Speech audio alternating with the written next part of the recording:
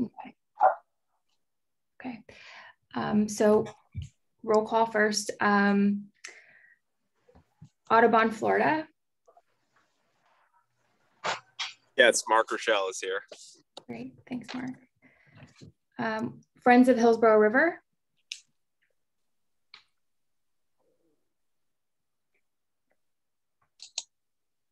Sierra Club. Here.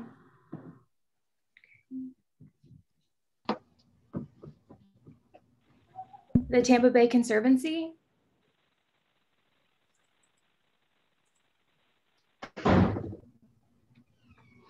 I just moved it along. Tampa Bay Waterkeeper.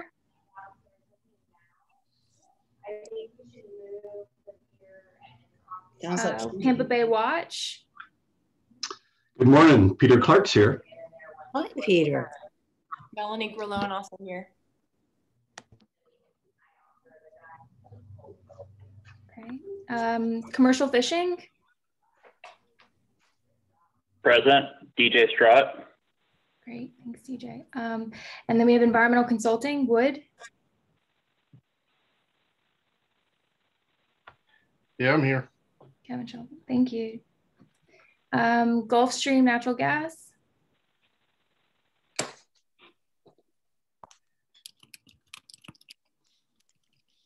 Okay, Tampa Bay Pilots Association.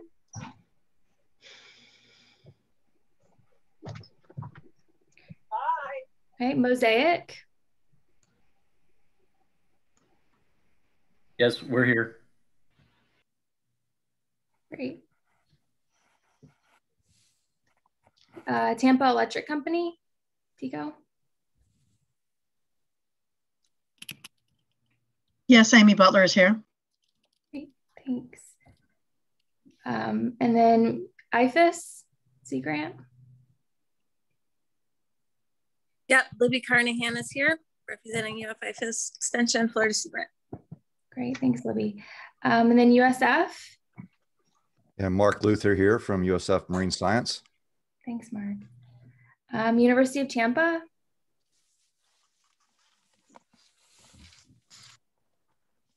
Aaron Brown. Okay. Eckerd College. Amy Suida here. Thanks, Amy. And then Egmont Key Alliance.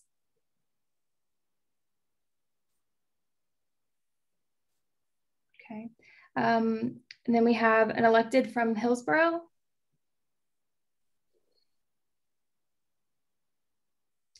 I believe I saw Commissioner White wouldn't be on, but maybe his alternate is Megan. No, okay. And then staff from Hillsborough. I'm sorry. Oh, hey Megan. She is here. Okay. And then staff from Hillsborough. David Glicksberg with Hillsborough County Public Utilities. Good morning. Thanks, David. Good morning, David. And then we have a staff from Manatee. Yeah, hi, Greg Blanchard's here. Rob Brown's here. Good. Thanks. And then an elected from Pasco. Commissioner Oakley. He's not able to attend today. Okay. And then staff from Pasco. That's me. I'm Renee Brown, Natural Resources Manager. Thanks, Renee. And then an elected from Pinellas. Charlie Justice here. Great. Thanks, Commissioner Justice. And then a staff from Pinellas. Charlie can handle it on his own. Be Melanie Reed or Stacy Day. I was just going to say Libby Carnahan. I can also relate. I'm also Pinellas County staff if I need to double dip. Good. Okay. And then the Port of Tampa Bay.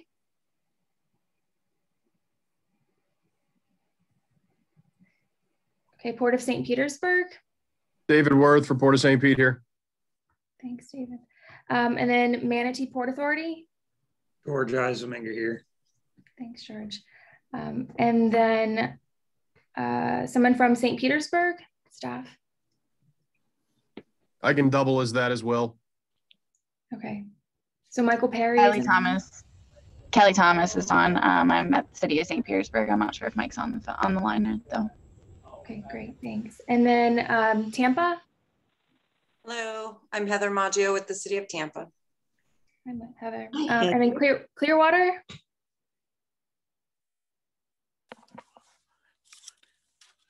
Okay, and then our chair? Yeah, I'm here. Okay, and then our vice chair? Here as well, thank you. Thanks. That's Woody. And then we have the U.S. Army Corps of Engineers.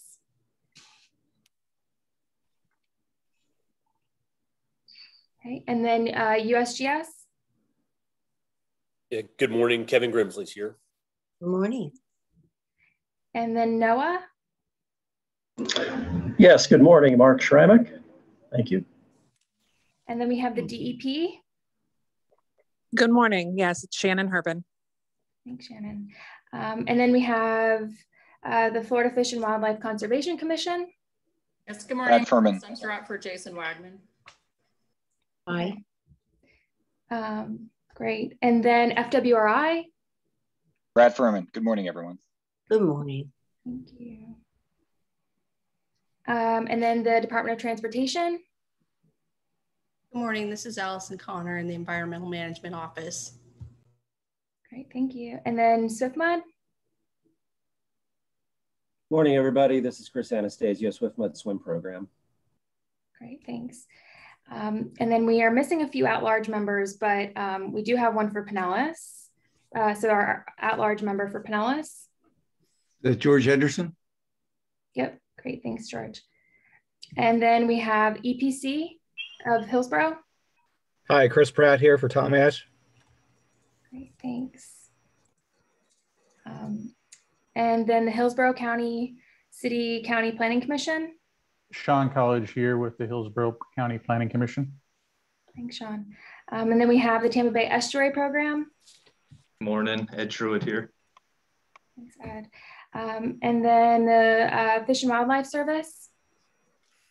Good morning. Good morning. This is Tiffany. Hi, Tiffany. And then MacDill Air Force. Yeah, good morning. This is Andy Likens representing MacDill. Thanks, Andy. Morning, and then Andy. Tampa Bay Water. Morning, Warren Hogg, Tampa Bay Waters here. Order yet? Okay, well, it seems like we have a quorum. I don't know if you called Tampa Bay Conservancy, but this is Sally Thompson. Yeah, I did. Thanks, Sally. Okay. And this is Randy Runnels, Tampa Bay Aquatic Preserves. Oh, glad you got on, Randy. Are you in the parking lot? Yeah, I'm about to load up on the boat here. So. Okay. Yeah. All right. Well, we appreciate your efforts to connect with us. Okay. You know, this is quite an impressive group. When you read that list, Alana, you know, that's the best of the Tampa Bay region, in my opinion. Do we have any public comment before we get into our meeting? Anybody who joined us that would like to say something? All righty, then do we have any announcements? Alana, are you aware of anything? Do any of you in your groups have anything you would like to share with the others as to what your group that you are doing that you would like to make public? All right, hearing no one, we'll move on to the approval of our minutes on March 11th. Have you all had an opportunity to read them? I think they were attached to your meeting agenda that was online. Is there a motion to approve?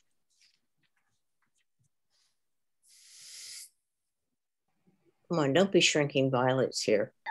Somebody give me a motion. Move approval, Woody Brown. Thank you, Woody. Is there a second?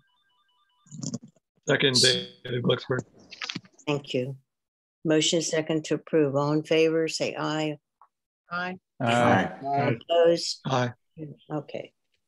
Thank you. And we'll move on then. We've got some updates from Alana. Who was that, Aaron? Did you have something to say, Aaron? Yes, but I can't hear it. Oh, okay. Alana? Alana? 1 second. Yep, I'm going to start sharing my screen. You know what, guys? I'm going to be glad when we meet in person. I think our next meeting, we're going to have both person and then hybrid for those who can't make it. Isn't that right, Alana? Yeah. Yeah. We're going to try and do that. Yep. Okay. Are you ready to update us? Yes. And let me just start the presentation. Okay. Do you see the full presentation? You don't see the presentation mode, do you?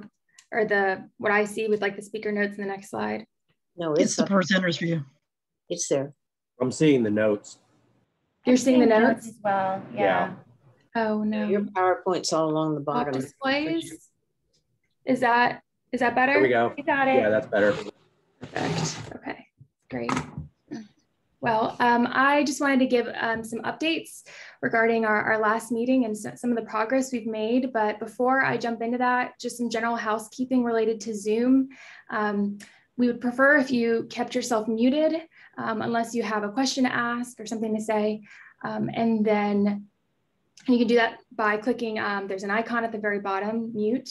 And then at the very top, you can change the view of, so you can either go from gallery or to speaker mode, and that's kind of up to you. When we're in discussion, I would suggest going into the gallery mode so you can see everyone.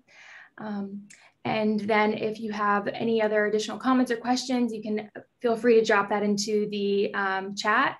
And then obviously there's the raise hand function as well if you want to speak up, and I'll make sure to call on you. So if you have any questions, feel free to ask me privately in the chat as well. I'm happy to help you figure out any technical difficulties. I'm just going to give a quick overview of sort of the membership status and what empty slots we have, and then give you the results of the prioritization that we did in the last meeting with the CCNP activities. I will share some of the progress we've made regarding red tide coordination, and then progress we've made regarding the terrapin conservation as well. So first, I just want to say a big thank you to everyone for coordinating with me and getting your member forms in. That really helps to just make sure we're keeping track of who's currently serving on the ABM. I don't have every membership space filled, so these are the ones that are still remaining, and then I'll be working over the next few months before our next meeting to try and get as many of these filled as possible. So if you have suggestions of who could serve in one of these places, then please send me an email, and then I'll reach out to them. Okay, so in the last meeting, if you recall, we did some prioritization of the activities that were assigned to the ABM and the Comprehensive Conservation and Management Plan for Tampa Bay. And so I believe it was a little under 40 people who participated in this, and I just wanted to give the results of that prioritization. And so why this is important, these activities, so not only were they assigned to the ABM, but it will really help me to pick presentations and topics for future meetings that help us to fulfill these activities that were assigned to us. So the one that ranked highest for the full agency activities was to improve the coordination among agencies and organizations involved in the flood control, habitat protection, and water quality improvements to facilitate tidal tributaries restoration that support the comprehensive management goals. And then the one that ranked second was to support education, outreach, and enforcement to reduce user conflicts among some competing uses within the Bay.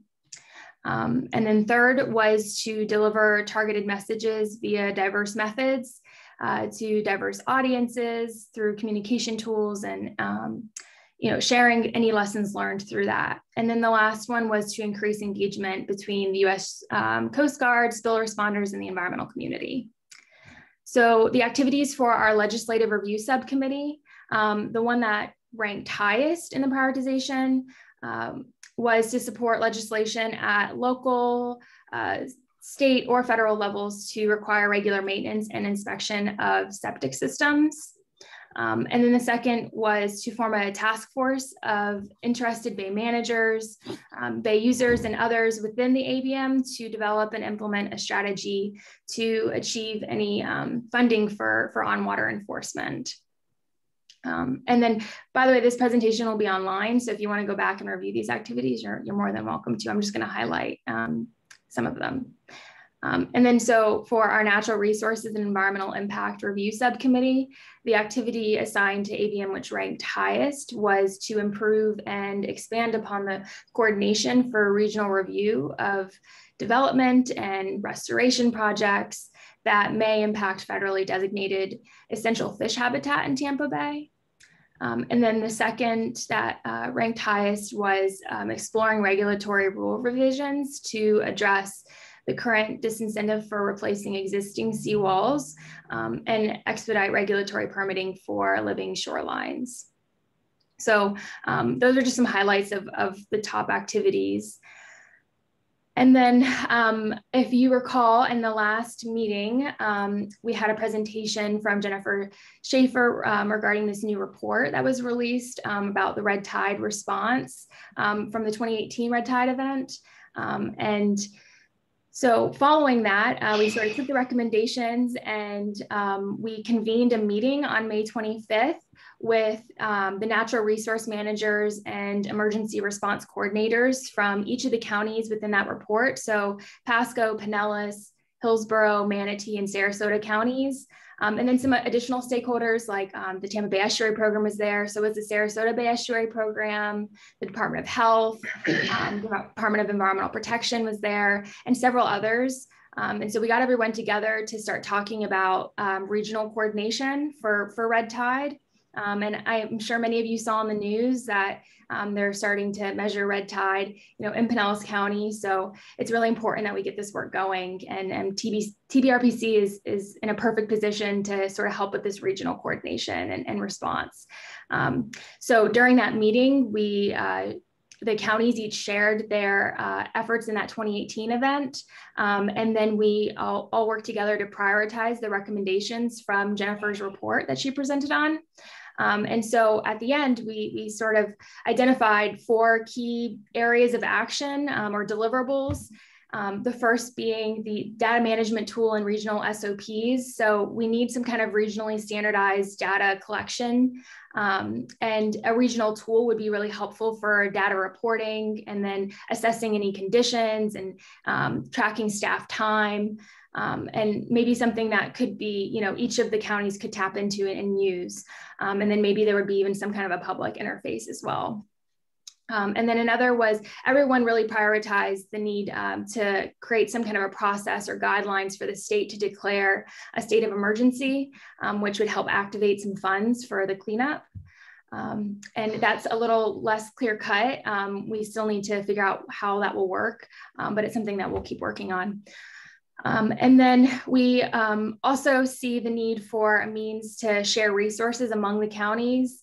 And so we talked about maybe creating some kind of an MOU for that.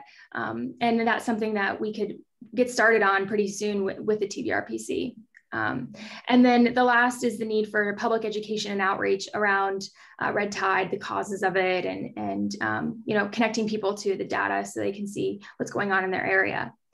And then towards the end of the meeting, we all identified the need to keep meeting, and everyone's really interested in meeting quarterly. So, I'll set up the next one for, in a few months, but in between that, I think it would be important to have individual meetings for each of these, and then whomever wants to take part in developing those can join. So that's sort of the progress we've made on the red tide front, and we hope to continue this progress.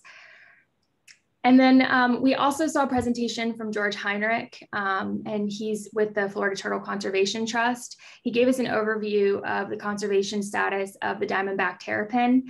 And so this resolution supports the FWC regarding their efforts to require bycatch reduction devices on all recreational crab pots, and the implementation of terrapin bycatch reduction zones which would require the use of those bycatch reduction devices for commercial crab pots in Tampa Bay. And so this is included on the TBRPC agenda for Monday. And we find that the timing of this issue is really critical. So that's why we put it on the June council meeting. We don't have a meeting in July.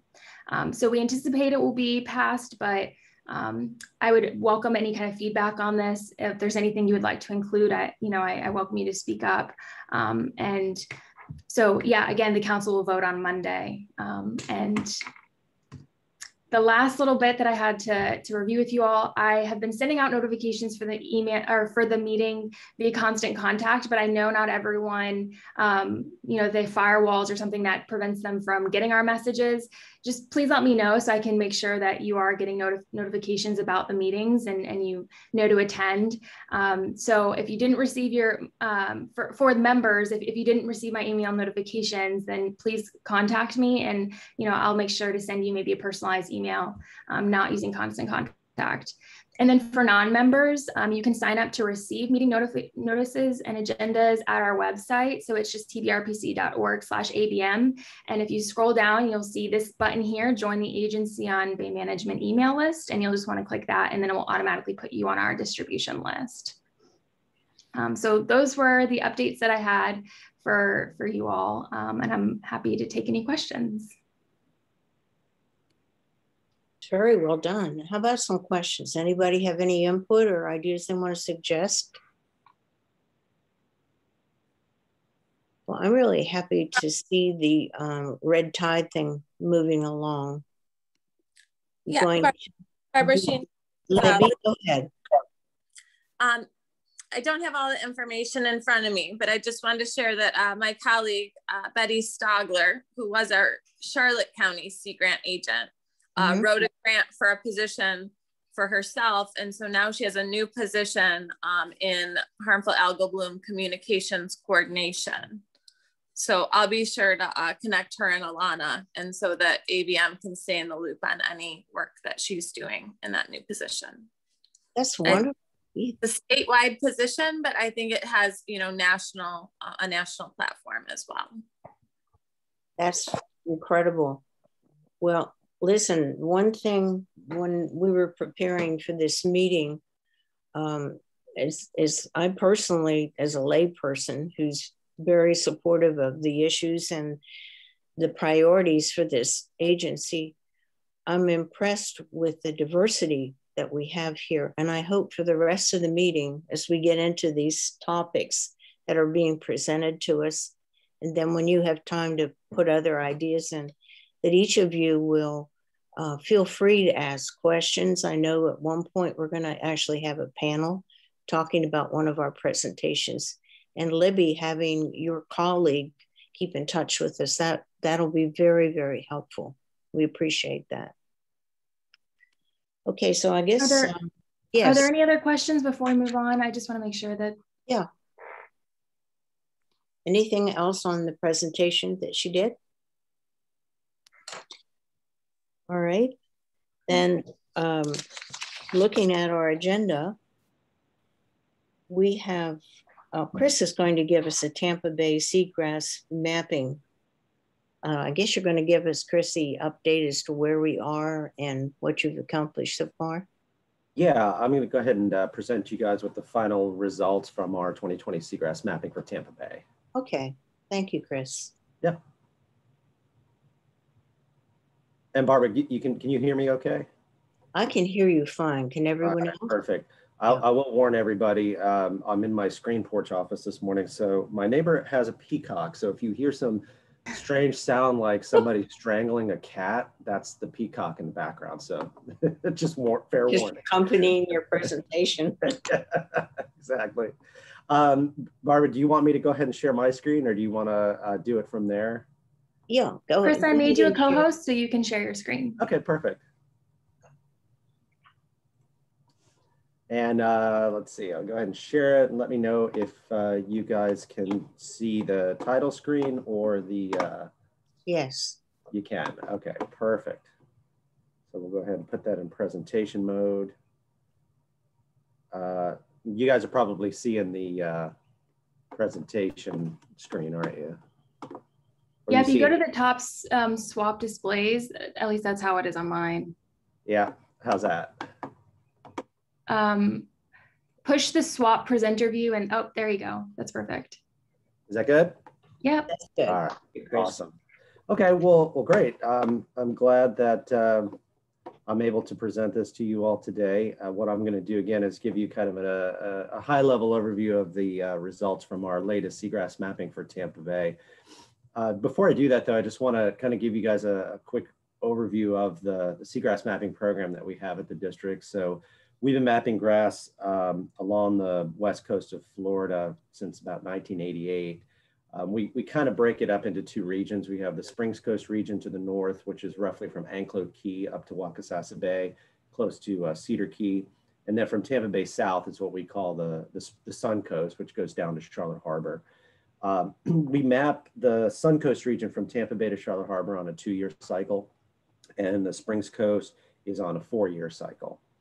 And there's kind of three phases, if you will, to our seagrass mapping program. Obviously, there's the acquisition phase, which is where we acquire the imagery by which we make the maps. There's the photo interpretation phase, which is the actual creation of the map. And then kind of the thing that goes through the whole process is the field verification. And that's a really important piece of what we do in order to create as accurate a map as we can. And I'll talk about each one of these individually. So with respect to the acquisition, our flight window when we fly to collect the imagery is between November and February. And there's a lot of reasons why we do it at that time of the year. It's not biologically speaking optimal because seagrass they kind of go dormant and often senesce over the winter. The height of the growing season really is September, October timeframe. But the reason why we do it November to February has a lot to do with the weather conditions. So we have a very strict set of go, no-go criteria for flight. A lot of that has to do with weather. So we have to have clear skies, we have to have low winds, preferably no clouds, and the tides have to be just right. We also have to have clear water because again, we're taking pictures of stuff that's under the water column. So clarity is really important. And we have a kind of a guideline of a minimum Secchi disc depth of about 2 meters. So around 6 feet is optimal for us to go ahead and give the thumbs up to go ahead and fly. And the way we do that is we actually collect Secchi discs throughout that flight window period, or at least until we complete the acquisition. And we couldn't do that without our partners. So this will be one of probably several times I'll give a shout out to all our partners who make this map possible. So we've got folks from the estuary program, the counties, all over really that are going out and collecting Secchi disc measurements almost on a near daily basis during that period in order to get an idea of what the clarity looks like before we actually send the plane up in the air. Now these images too are collected specifically for the purposes of mapping seagrass. So there's a lot of post-processing that goes into that. So once the aircraft flies, collects the image, which is a digital image. There's a digital camera, about a 1-foot pixel resolution image that's collected from the aircraft at an altitude of about 9,000 feet. Then those images are post-processed. So there's a lot of color balancing that happens, pixel stretching, edge matching, a bunch of stuff that has to happen in order to bring out the bottom signature, because that's what we're ultimately mapping. And then at the end of that post-processing, we have a mosaic. So we take all those individual image, what we call image strips, and we stitch them together and we create an image mosaic for each of those estuarine regions that you saw in the previous slide. Now I talked a little bit about field verification. This is a really important part of our mapping process, and it occurs really throughout the life cycle of a map. So there's 3 types of field verification that we do. There's the photo interpreter ground truth. There's what we call the quality control spot checks. And then we have an independent accuracy assessment. I'm not going to go into too much detail. I'm happy to talk to you folks offline if you want more information or interested in our field verification process. But just know that it's a very involved process. And with the photo interpreters going out on the boats looking, what they're trying to do is basically address specific questions that they have on the signatures. So once the photos are collected post-process and the PIs start looking at them, they'll have questions on some of the signatures that they're looking at. There's also areas that we know are going to be problematic, like passes. Passes are always a problem because there's a lot of sediment transport that comes back and forth in those passes. And so we know that the signature is going to be probably obscured because of all the sediments. So those are areas that we typically know we're going to have to go visit and verify what the PIs are seeing. This mapping cycle in 2020, about 903 points were visited by the PIs across the Sun Coast, or from Tampa Bay down to Charlotte Harbor. We have gone digital completely for all three of these field verification phases, where we're using an app called Survey 123. It's an Esri ArcGIS app that you can load on your phone, on your tablet. And so that standardizes kind of the data collection that we're all doing when we go out in the field. And it also provides us with an instant point measurement. And then all that data gets uploaded to a central database where the PIs can actually look at that data as it's being collected. So it's a really cool addition this year, and we've kind of converted everything to it. So no more clipboards and pencils and papers, and then having to go back and kind of, fat finger it into a computer. It's all done in the field.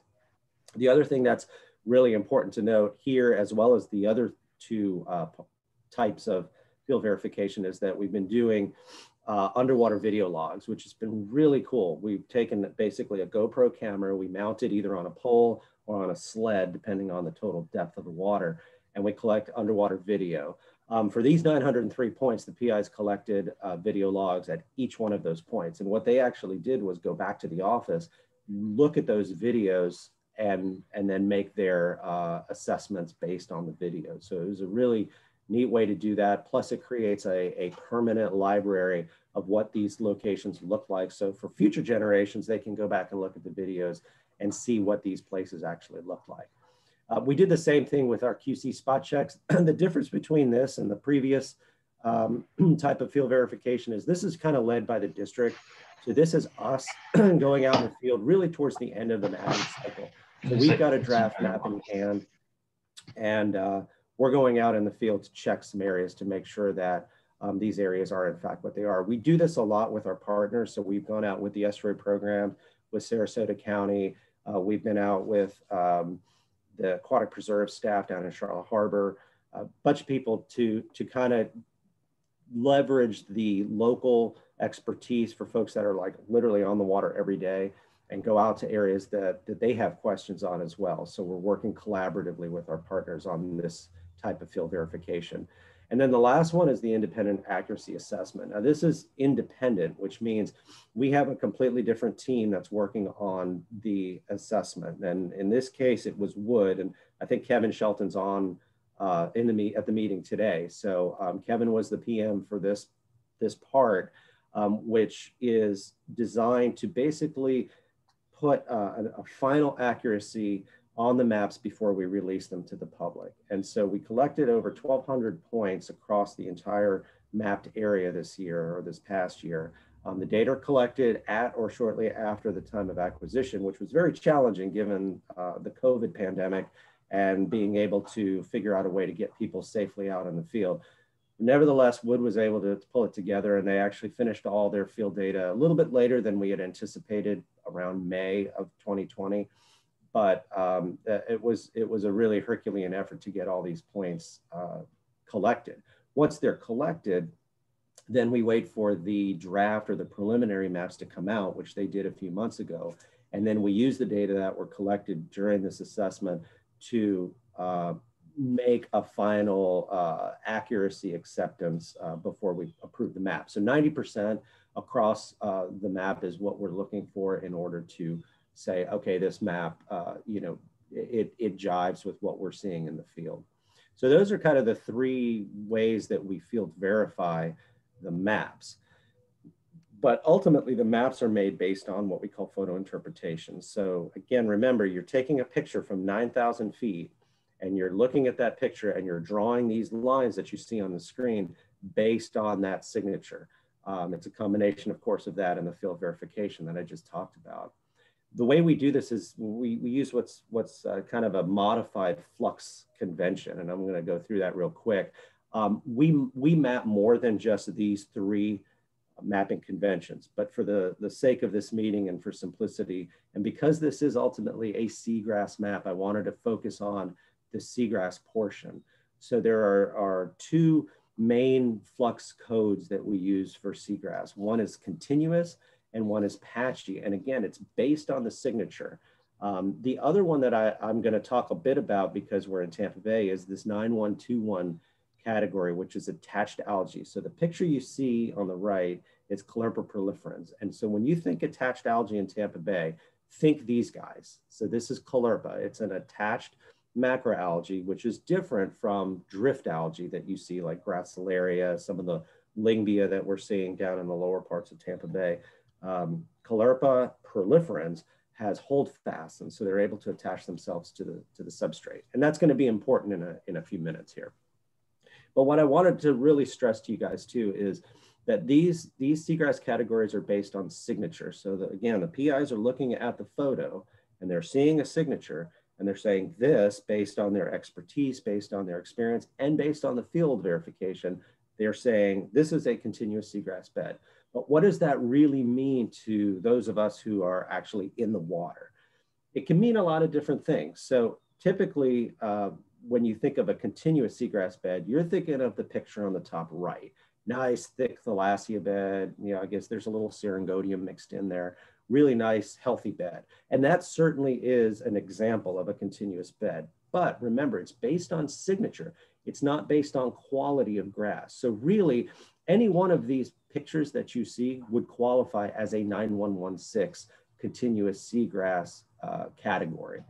So just keep that in mind. So when I show you the maps for Tampa Bay and you see these nice bright green areas, don't necessarily think they look like the top right. They could look like any one of these.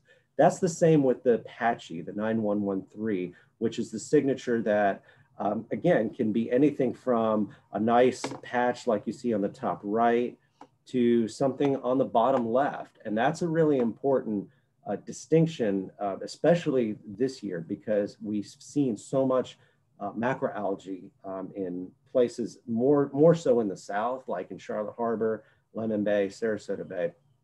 But even if there's a lot of algae in there, if there's a signature that shows a patchy area of seagrass within that algae, it could still be mapped as patchy seagrass. So don't think that it's not either or. It's not seagrass or algae. It can be a continuum until you reach a certain threshold, which in this case would be at 25%. So if you're looking at an image and you see patches of grass and these patches represent less than 25% of the area you're looking at, then it would be patchy. But that doesn't mean that there's bright sand within the patches. It could be something like the bottom left where you have a lot of algae. And then the last category we're going to cover today is attached algae. So this is that 9121. The reason why this is important will be clear in a few minutes. But again, in Tampa Bay, when you're thinking about attached algae, think of the picture on the left. That's a Caulerpa proliferans bed. And there is a very distinct signature difference between that and seagrass. So the PIs can pick up the difference between an attached algae bed and a seagrass bed. The one in the middle is just a different type of Caulerpa. It's also found in Tampa Bay. They're not as common as proliferans. And then the one on the right is really, it's a Caulerpa called fastigiata, which is actually more relevant in Charlotte Harbor than it is in Tampa Bay. All right, so that's kind of a high-level whirlwind tour of how we make the maps. And now I'm going to go ahead and go into the results. Before I do that, I just want to remind everybody, when you look at these numbers represent the seagrass acreage totals as it looked between the months of November 2019 and February 2020. So we call these 2020 results, but they're really based on imagery that was collected in the winter of 1920. So just keep that in mind. And I say that because, especially for lower Tampa Bay, I know we're going to be talking about Piney Point. These results happened way before anything related to Piney Point. So this is just an overview of what we call the Suncoast region, the results across the region. Clearwater Harbor, St. Joseph Sound, Tampa Bay, south to Charlotte Harbor. And you can see that really across the board, we saw losses of seagrass. So we've seen seagrass loss that's relatively minor in Clearwater Harbor, St. Joseph Sound, and then it kind of gets higher as you go south, with Charlotte Harbor seeing a change of about 23% or about 4,400 acres between 2018 and 2020. So when we talk about seagrass acreage change, we're talking about the change between the 18 mapping cycle and the 2020 mapping cycle. But I wanted to show you guys kind of an overview of where Tampa Bay sits in terms of acreage change across all the estuaries in the Sun Coast. Now we're going to kind of go specifically into Tampa Bay and look at Tampa Bay specifically.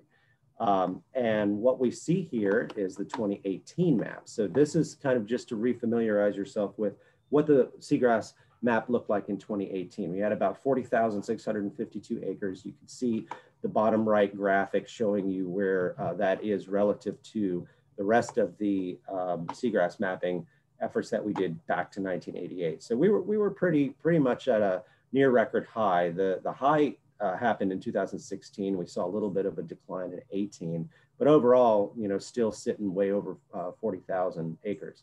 Now, pay attention to what happens to these green polygons, especially in Old Tampa Bay. We're going to go to 2020. Do you see that? So we'll go 18, 20. Then 2020, as you saw on the previous table, we saw a drop, pretty significant drop of seagrass to about 34,200, 300 acres. That represents a pretty significant drop. It's about a 16% loss overall. But if we look at where those losses really happen, what you see is that the majority of that loss occurs in Old Tampa Bay. And if you look at the table, you can see Old Tampa Bay about a 38% loss. So that's over 4,000 acres of seagrass lost from 18 to 20. Hillsborough Bay had a significant percent change, so about 627 acres, which was a 43% loss.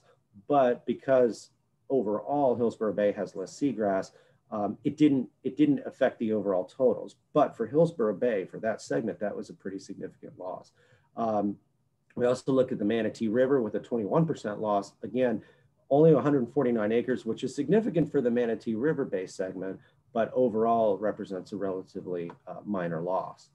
So what I want to do is really focus in on Old Tampa Bay and talk about this shift. So again, the left-hand panel is the 2020 grass map showing you the green and the darker green and the light green are the 9116 and 9113 classifications. So regardless of whether you call it continuous or continuous or patchy seagrass, it's still seagrass. So if you see darker green or lighter green, that's grass.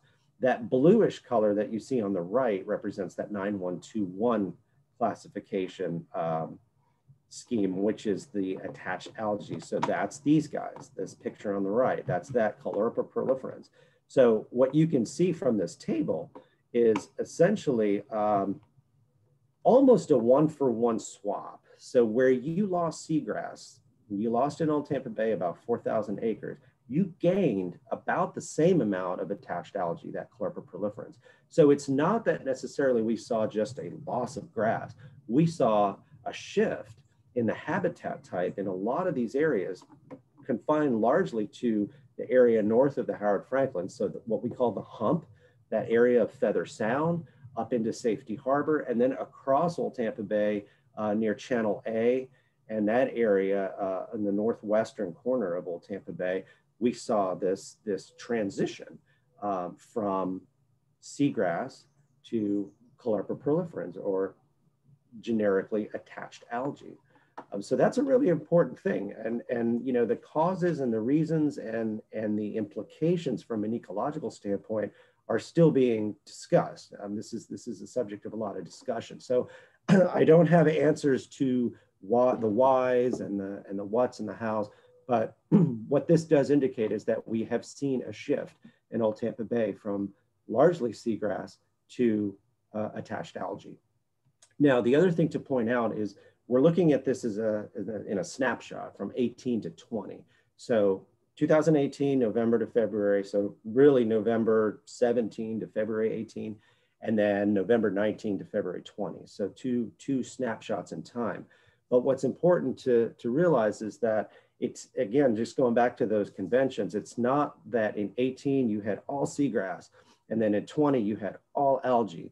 It's a gradual transition. And what you're looking at here is sort of a time series of photographs that were taken for our seagrass maps from 2008, 10, 14, 16, 18, and 20. And what you're looking at is these dark circles. These dark circles, these little tiny dots, almost like somebody took a pen and just kind of put these little green dots in '08, represents these very small Caulerpa proliferans beds. In 2010, you can see them starting to expand. The lighter stuff, that what you might look at in 2008 and say, well, that's sand. A lot of that lighter kind of grayish green stuff is seagrass. So that would have been mapped as probably patchy in 2008. You can see it's changing over to algae in 10. In 2014, you kind of have a mix of algae and grass. And then in 16, it looks like you're shifting back to grass. In 18, it's again a little bit of a mix of both. And then in 20, it's almost all Caulerpa proliferans. There's still grass out there, but it's less than that 10% threshold where if the grass is below 10%, we can't see it from 9,000 feet in the air. So it's mapped as 9121, as that Caulerpa, even though we know there's probably grass there. But the point of the slide is really to show that there's a transition.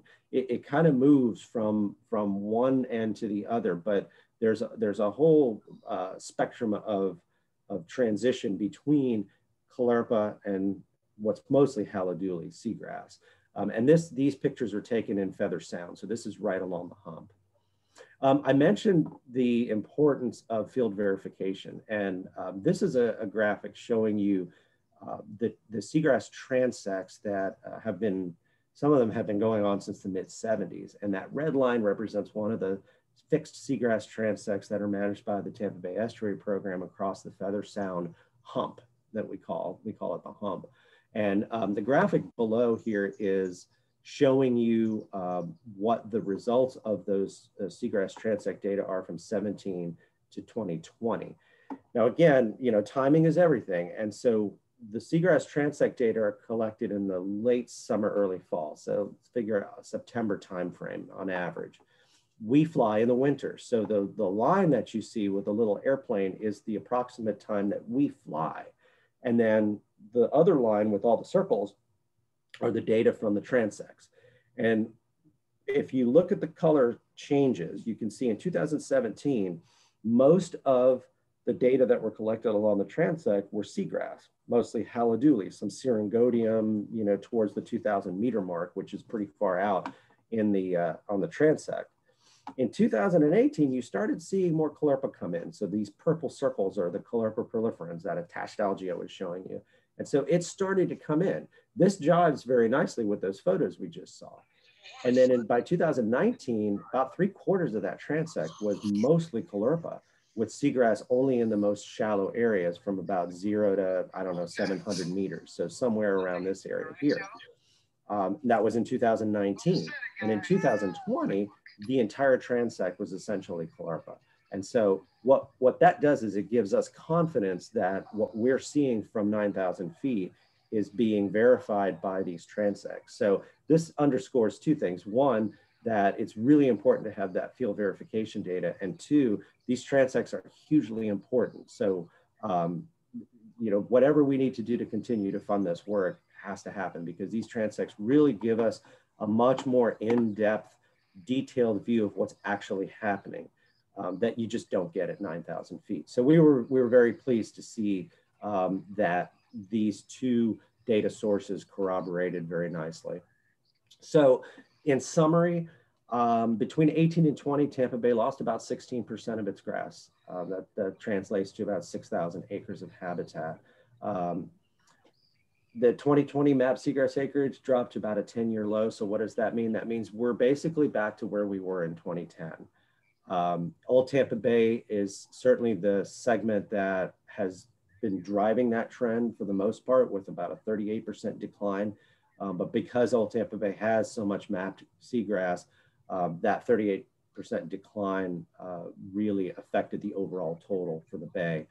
Again, Hillsborough Bay did also report a pretty significant loss, although from a magnitude standpoint, it's relatively small, you know, when you look at it bay-wide. But for Hillsborough Bay itself, 627 acre loss between 2018 and 2020 is significant. And then, you know, I guess the one sign of good news here is that in the lower portion of Tampa Bay, so Boca Ciega, Terracea, Lower Tampa Bay, we basically had very similar conditions to what we saw in 2018. So minor losses, you know, anything really under 4 or 5% is approaching the noise level of the map itself. So, you know, if you're around 4%, yeah, that's minor, not something to be too concerned about. And then Lower Tampa Bay essentially was unchanged. I think the actual percent change was like 0.8%. So anything, you know, at or below 1% is no change. So that's a little bit of good news. And you know, having been out in Lower Tampa Bay quite a bit, yeah, we're seeing some issues with some algae more recently, and you know, there are issues with drift algae, but the grasses by and large are doing fairly well compared to some of the other segments of Tampa Bay. So I again can't thank all our partners enough. This is obviously not an inclusive list of all the folks that are involved in making these seagrass maps a reality, but I do want to thank everybody for all the hard work that they've done in helping us make the best map that we can.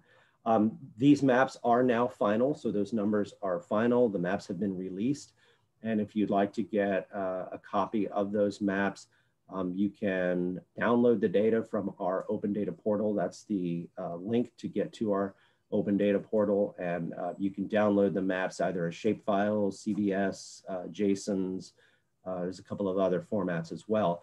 And we are working on, we're pretty close to releasing PDF versions of each of the estuaries, so that if you don't want to actually download the data and put it into GIS or some other viewer, you can just download a finished PDF product, and then you can have the map that way as well. One really quick next step, we are gearing up for the FY22 maps, which the flight window for 22 begins November of this year. So we're only a few months away from getting back up in the air and taking pictures for the 22 maps. So I'll probably be calling on several of you to help go out and collect Secchi disc measurements for that effort as well. And of course, if you have any questions at all, this is my contact information. I'm happy to talk offline with you further on anything that I've discussed or any other questions that you might have. So again, thank you very much for your time, and we'll see what FY22 brings.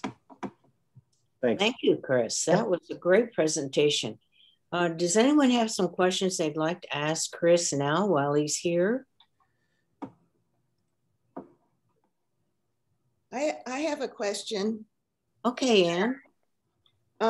So Chris, now that we have this data, you know, you guys are the scientists, you get the data and then you start to think about what it means. You know, what does it mean? You know, what are you going to, how are you going to use this to make management recommendations? And what are you thinking about in terms of management recommendations that you might make?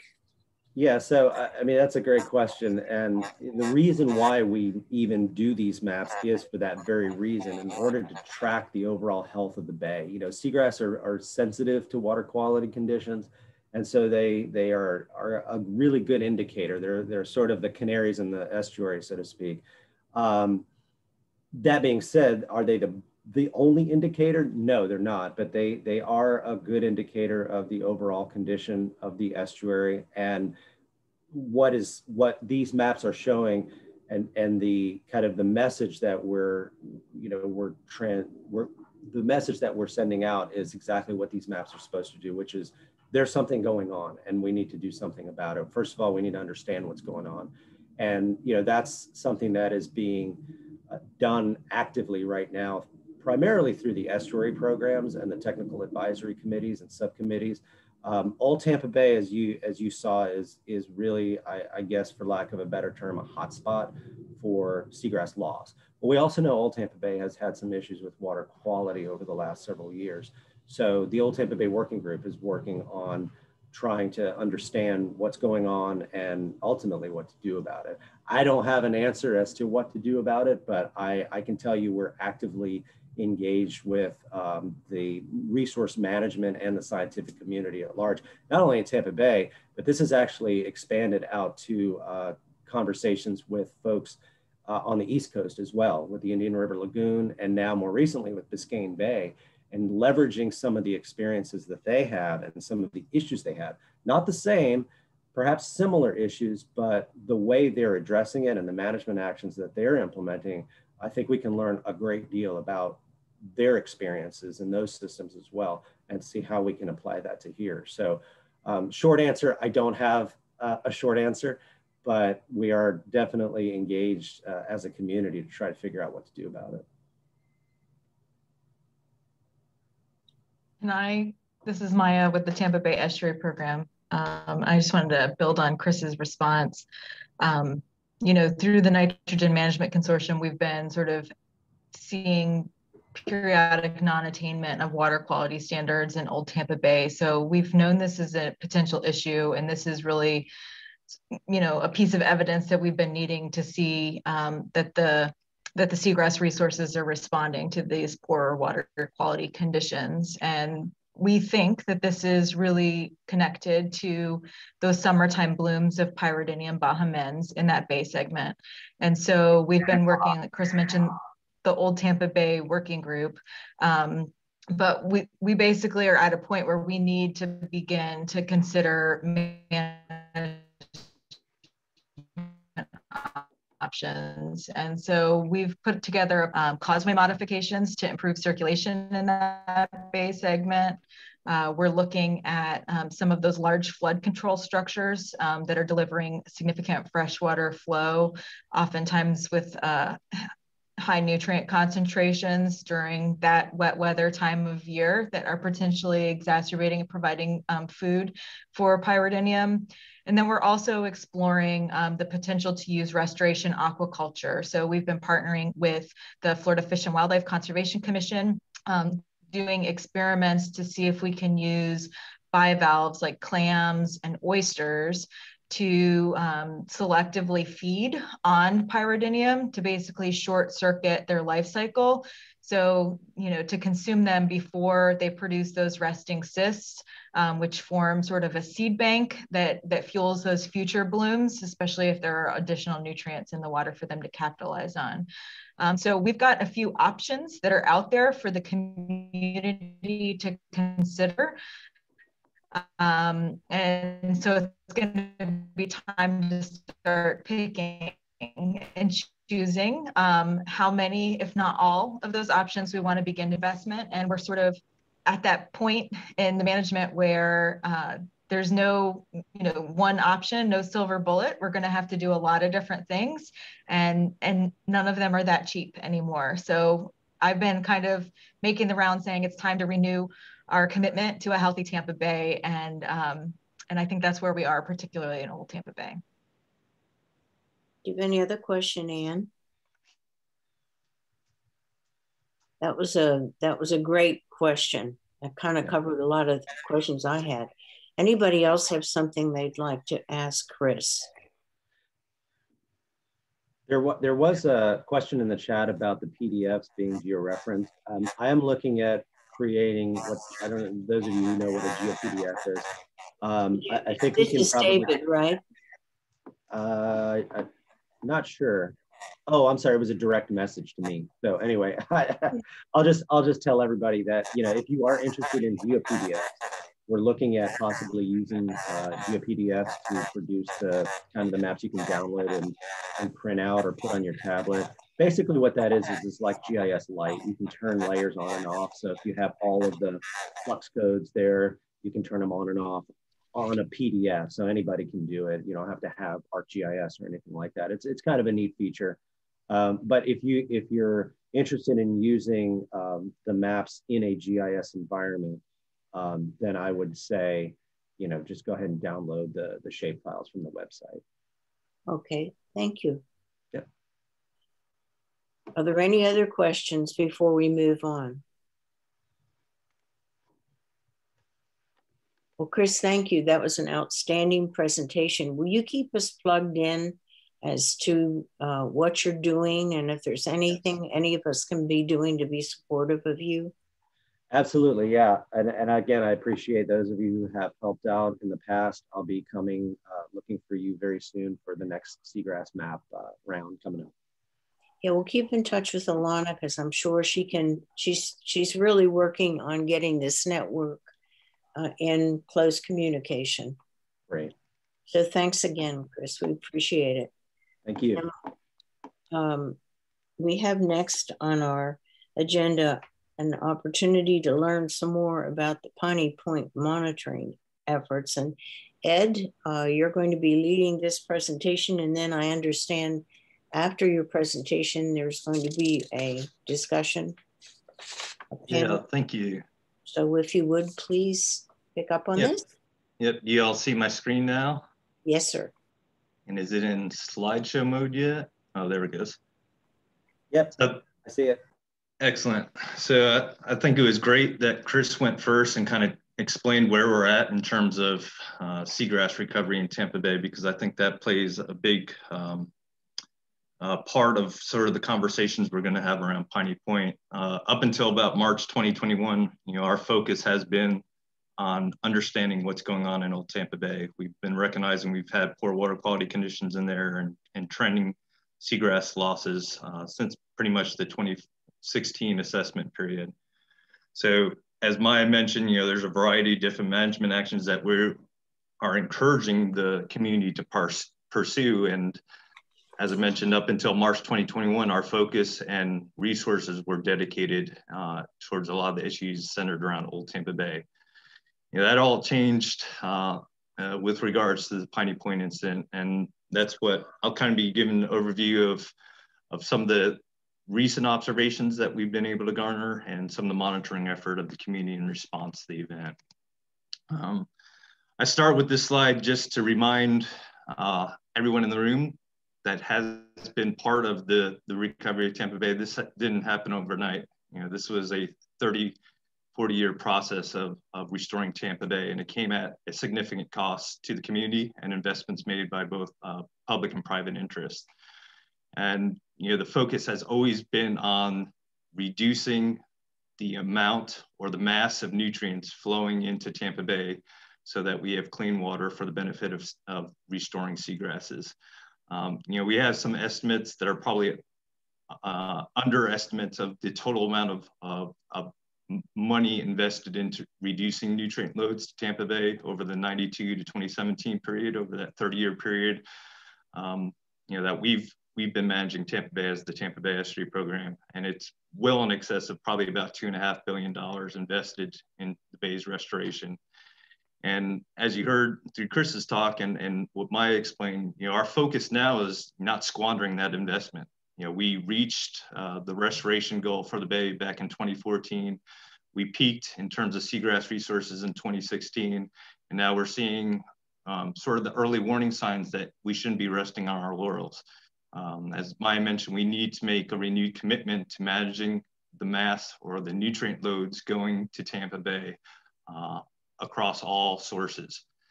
And again, our particular efforts were centered in Old Tampa Bay, and the Piney Point events are really diverting and diffusing those efforts that really need to be centered in that problem child Bay segment. So big picture, just to summarize it, looking at the graph on the left from the 1970s to now, we've reduced the amount, that mass of nutrients flowing into Tampa Bay, and the mix of sources have changed a whole lot since the 1970s, those bad old days. As a result of that reduction in mass of nutrients, the water quality has gotten better. It's pretty evident in lower Tampa Bay up until this past year that we had extremely clear waters, and the seagrasses have loved that. The seagrasses have proliferated.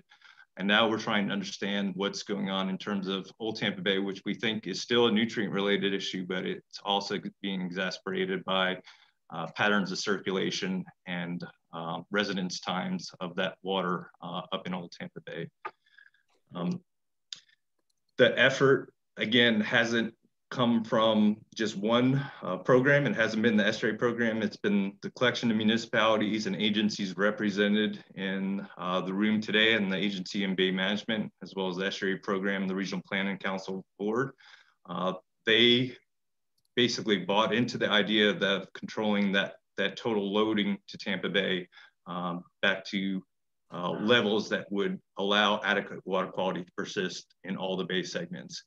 So in a sense, we developed speed limits for each of the bay segments. You know, there are limits to the amount of nutrients that each of the bay segments can assimilate without there being sort of adverse cascading ecological effects, namely poor water quality, the loss of seagrasses, and then everything associated with that loss of seagrasses.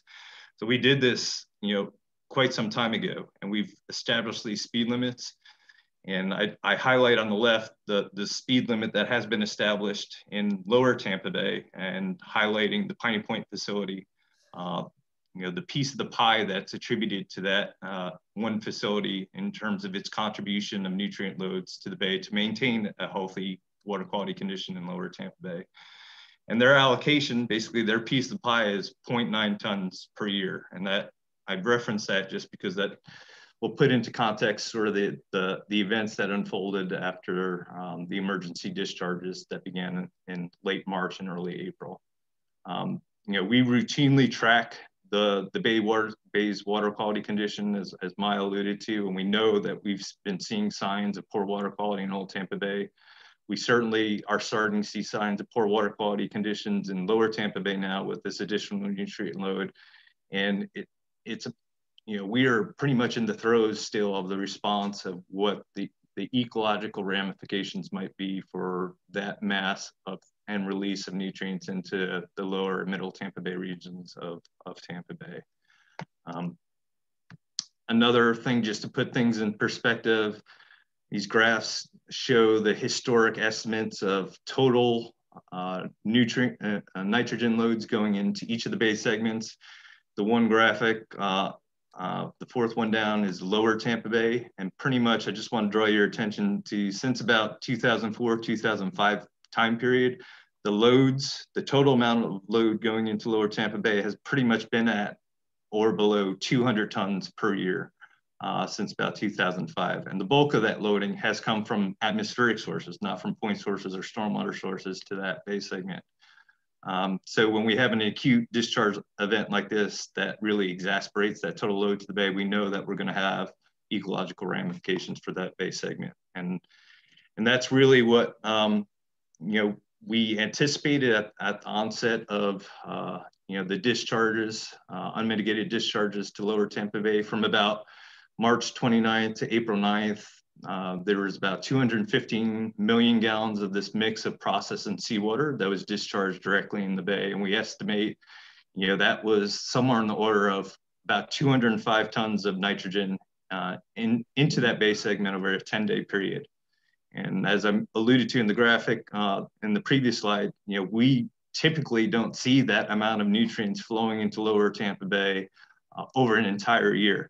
It's usually less than that. And we saw that over a 10-day period. So we know that, you know, these cascading ecological impacts from that mass of nutrients flowing into lower Tampa Bay is going to have an effect. We knew it wasn't going to happen right away. Nutrients don't act like typical contaminants. They're not rarely toxic to seagrass or phytoplankton, but we know it would stimulate production of algal biomass in some way in the lower part of the bay, and where the plume and trajectory of this discharge might impact along the coast. And that has really been you know, the community level response that has been elicited since that March time period. You know, there's been a rapid mobilization and need to collect additional information on the conditions of the bay prior to the anticipated impacts from those discharges. On the right, I show you a graphic from the University of South Florida's Ocean Circulation Group. They've been doing a great job of providing forecasts of where that initial discharge might be impacting portions of Tampa Bay and now along our coastal beaches. I do want to just mention, you know, the colors on there are a little bit misleading in terms of the potential anticipated concentrations that are lingering in some of these areas. So it's basically a logarithmic scale. Some of those green and teal colors are anywhere from 1,000 to 10,000 fold decrease in concentrations of initial discharges. But again, when I talk about mass of nutrients going in the bay, that mass of nutrients is now suspected to be impacting all the waters you see shaded here in color. So again, the immediate concern was how this was going to stimulate algal production and potentially cause some shading effects on sensitive seagrass areas, namely those Cockroach Bay and Terracea Bay aquatic preserves that are in and around the Port Manatee discharge site. And then some of these longer term impacts of that shading effect and potential crashes of these algal blooms in terms of poor water quality conditions that might have broader fish and wildlife impacts. And that has really been the focus and effort of the community.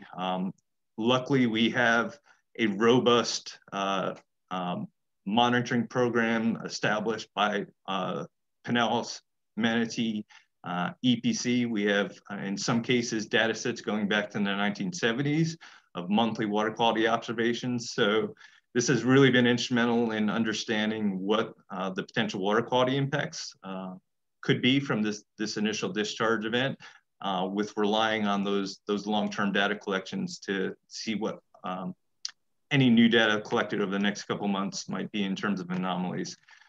Other information that we didn't have readily available to us was long-term records of algal, seagrass, particularly macroalgal abundance in some of these sensitive shallow water habitats. And as I mentioned, the community has quickly mobilized and started to acquire some of that information so that we can actually make some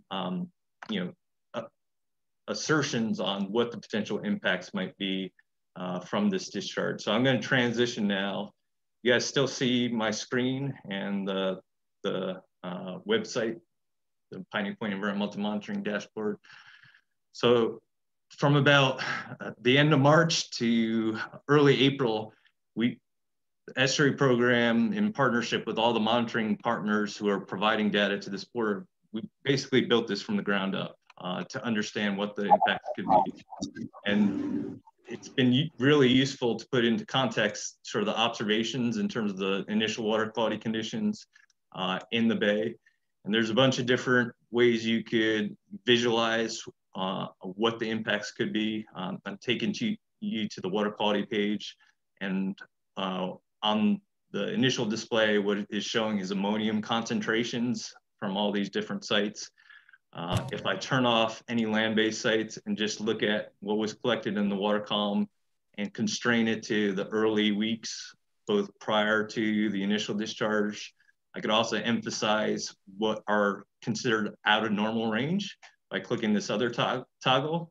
So, prior to the initial discharges, there were some data collections, and most ammonium concentrations were in line with background concentrations that were collected from that baseline period, going all the way back, in some cases, in the 1970s for some of these stations. So when we start making those comparisons to that long-term record, we could start seeing when the anomalies start occurring. And as I shift the slider over, you start seeing the weekly collections. That's, on the onset of the initial discharge, we got expected high concentrations of ammonium in the bay proper in and around Port Manatee. That spread through time into areas of lower Tampa Bay, but through April, the concentration signal has been diluted. That doesn't mean to say that, as I mentioned, the mass, the total amount of nutrients in the bay isn't having an impact. So we know that 200 tons of nitrogen is going somewhere. And what we found out, I think, initially from both water quality monitoring and satellite imagery is that, we've seen these cycles of algal blooms that first occurred, shortly after the discharge event occurred, right off of Port Manatee. So we saw some diatom blooms in and around the Port Manatee discharge site. And then progressively through time, we're still seeing, higher than normal chlorophyll conditions in this part of lower Tampa Bay relative to the baseline data that has been collected historically in this bay segment. So this tool it's fairly useful in sort of visualizing what the results are going to be in terms of the water quality conditions, but we also provide synthesis of some of the algal surveys that are starting to be had from all these water quality collection efforts. And as we know, and as we've heard, we've seen both macroalgae blooms of Lyngbia, in some cases, some trichodesmium blooms along the beaches in early to late May. And now, since about April, an intensification of red tide, both in lower Tampa Bay and now along our beaches. So again, that mass of nutrients that was introduced into Tampa Bay proper and now is impacting the nearshore coastal environments is having potentially these cascading effects on the phytoplankton macroalgae response in this portion of the bay. And that, again, is what our main concerns are in tracking this through time. We've been providing summaries on the results on a month-end basis in terms of the changing conditions that have been observed. We put out an initial summary just summarizing all the different entities that have been contributing to this effort, basically on top of what they're already doing in terms of the ambient monitoring programs or enhanced efforts that weren't occurring in this portion of Tampa Bay. So it's been a host of both private consultants, university groups, the counties that have been doing the steadfast monitoring in Tampa Bay over decades, and various other nonprofits that are just making general observations of the base conditions as this response unfolds. So again, we knew we were not going to see an immediate response. This is going to be something that cascades through the environment over weeks and months ahead, and what the long-term impacts are going to be are still a concern for the overall management of the bay. And where our focus should have been, as I mentioned, was in areas of Old Tampa Bay where we've known we've had some long-term issues. And now our shift in focus is now towards responding to this Piney Point event. Our shift in resources are potentially being diverted to this potential issue, where we should be addressing these lingering and longer term impacts of seagrass resources in Old Tampa Bay. So, I'll summarize all the lessons learned. We know, Piney Point has been a sore thumb. This has not been the first event, unmitigated release of nutrients and processed water into the Tampa Bay system. We know in those prior events that we've had nuisance and in some case large algal blooms that have resulted from those release of nutrients from that processed water. Up until the March event, the facility closures were estimated, the full facility closure was estimated to be probably between 10 to 20 million, depending on how that remaining wastewater burden was going to be handled on site. Now, after this has become an emergency event, we're probably going to spend in excess of $100 million just to fully close out this facility. So, the cost of being reactive rather than proactive in terms of fully closing out facilities like this is something that we need to have a community conversation about. And just to reiterate what I started with, we have spent a significant amount of resources trying to get the bay back on track. Events like this, these acute events like this are not uncommon in terms of creating a tipping point for systems. You just have to look across the state and look at Indian River Lagoon and what happened there. One significant wintertime event really set the stage for these cascading ecological impacts that are now resulting in potentially mass mortality events for manatee because they don't have the seagrass resources to feed on in that system. So we definitely don't want to repeat the mistakes and some of the lessons learned in other areas. And a lot of that requires us to look at, being proactive in our monitoring effort. We know we have significant gaps in terms of supporting real-time monitoring in our estuary. We are an estuary of national significance, although we do not have the monitoring resources or assets that other systems in the state are receiving funding towards to understand sort of these both water quality conditions and the ecology of the bay.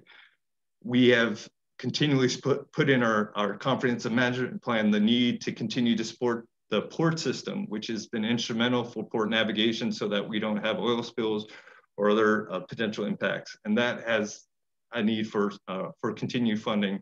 That system has been instrumental in understanding the circulation patterns from those initial discharge events. And we don't have significant long-term investments towards these monitoring assets that are giving us conditions in real time. And we are one of the largest open water estuaries on the Gulf Coast, and those resources are not being expended. And again, this serves as that sort of warning sign and bellwether event that we don't want to be or contributing to a tipping point. We know we have a warming climate. We know that nutrients are the contaminant of primary concern for the Tampa Bay estuary. And as we trigger these events, we know we're going to have, in terms of cascading ecological impacts, and they're manifesting now in terms of persistent red tide blooms. We just had a significant event in 2017 and 19 that have all sorts of both environmental and economic impacts to the region. We're now in 2021 and potentially setting ourselves up to repeat sort of those events with the intensification of red tide now in Tampa Bay and along our coastal beaches. So I created that preamble, sort of set the stage for some of the discussions that I know I don't have all the answers to. Again, our efforts have been focused on understanding what the interim and long-term impacts of this acute discharge event will be for the Bay's ecology and our continued recovery at Tampa Bay. But there's also questions that need to be asked: what needs to be done now in terms of fully closing out that facility? How quickly? What is going to be any potential quality of that discharge into Tampa Bay once the facilities is completely closed out? Could we be doing something now with the algal biomass that is in the bay to reduce sort of these cycles of boom and bust of algal production that we're now observing that, in my opinion, probably was somewhat seeded in terms of that initial discharge from the March-April event? And how will the continued closure of that facility and any additional discharges contribute to the Bay's longer term response and hopefully, resilience to this acute event? So, all these discussions still need to be had. We're still in the throes of the response of the Bay to this discharge event. And there are certainly a number of other facilities within the watershed where, events like this have happened in the past. And there's the potential threat for them to happen in the future. And how we manage those systems moving forward with, again, the recognition that nutrient loading to Tampa Bay is the number one contaminant that we've been managing over decades of time. We have to have a renewed call and a renewed effort to look at what's going to be best for the Bay moving forward. And events like this certainly aren't helping, the needed effort to restore some of the lost seagrass areas in Old Tampa Bay when we're scattering resources and scattering needed monitoring resources towards these acute events. So I'll stop there, get off my soapbox for a little bit, but enjoy any conversations we would have around these topics.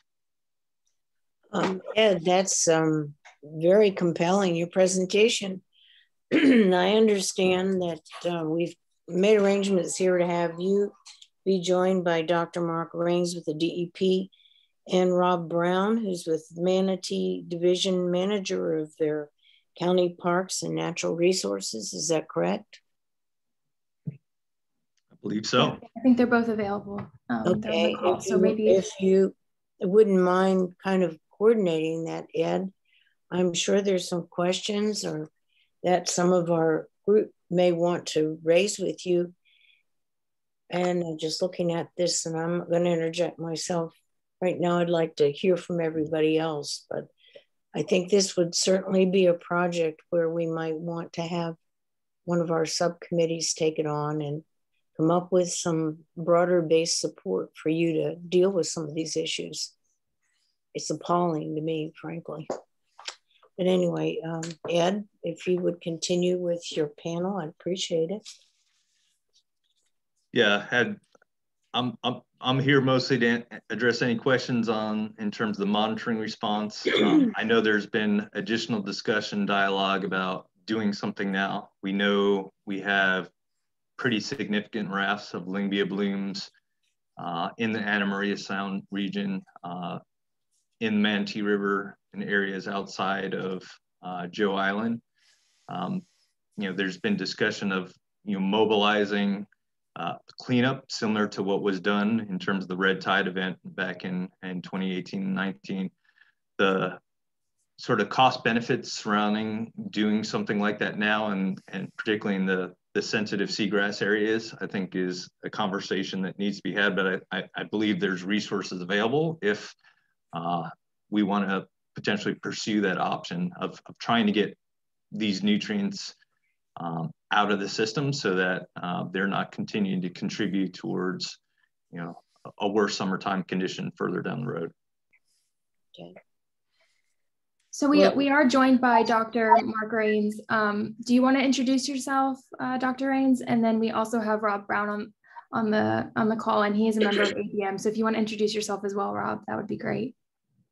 Yeah, thanks, Alana. So, oh wait, yeah, you can hear me.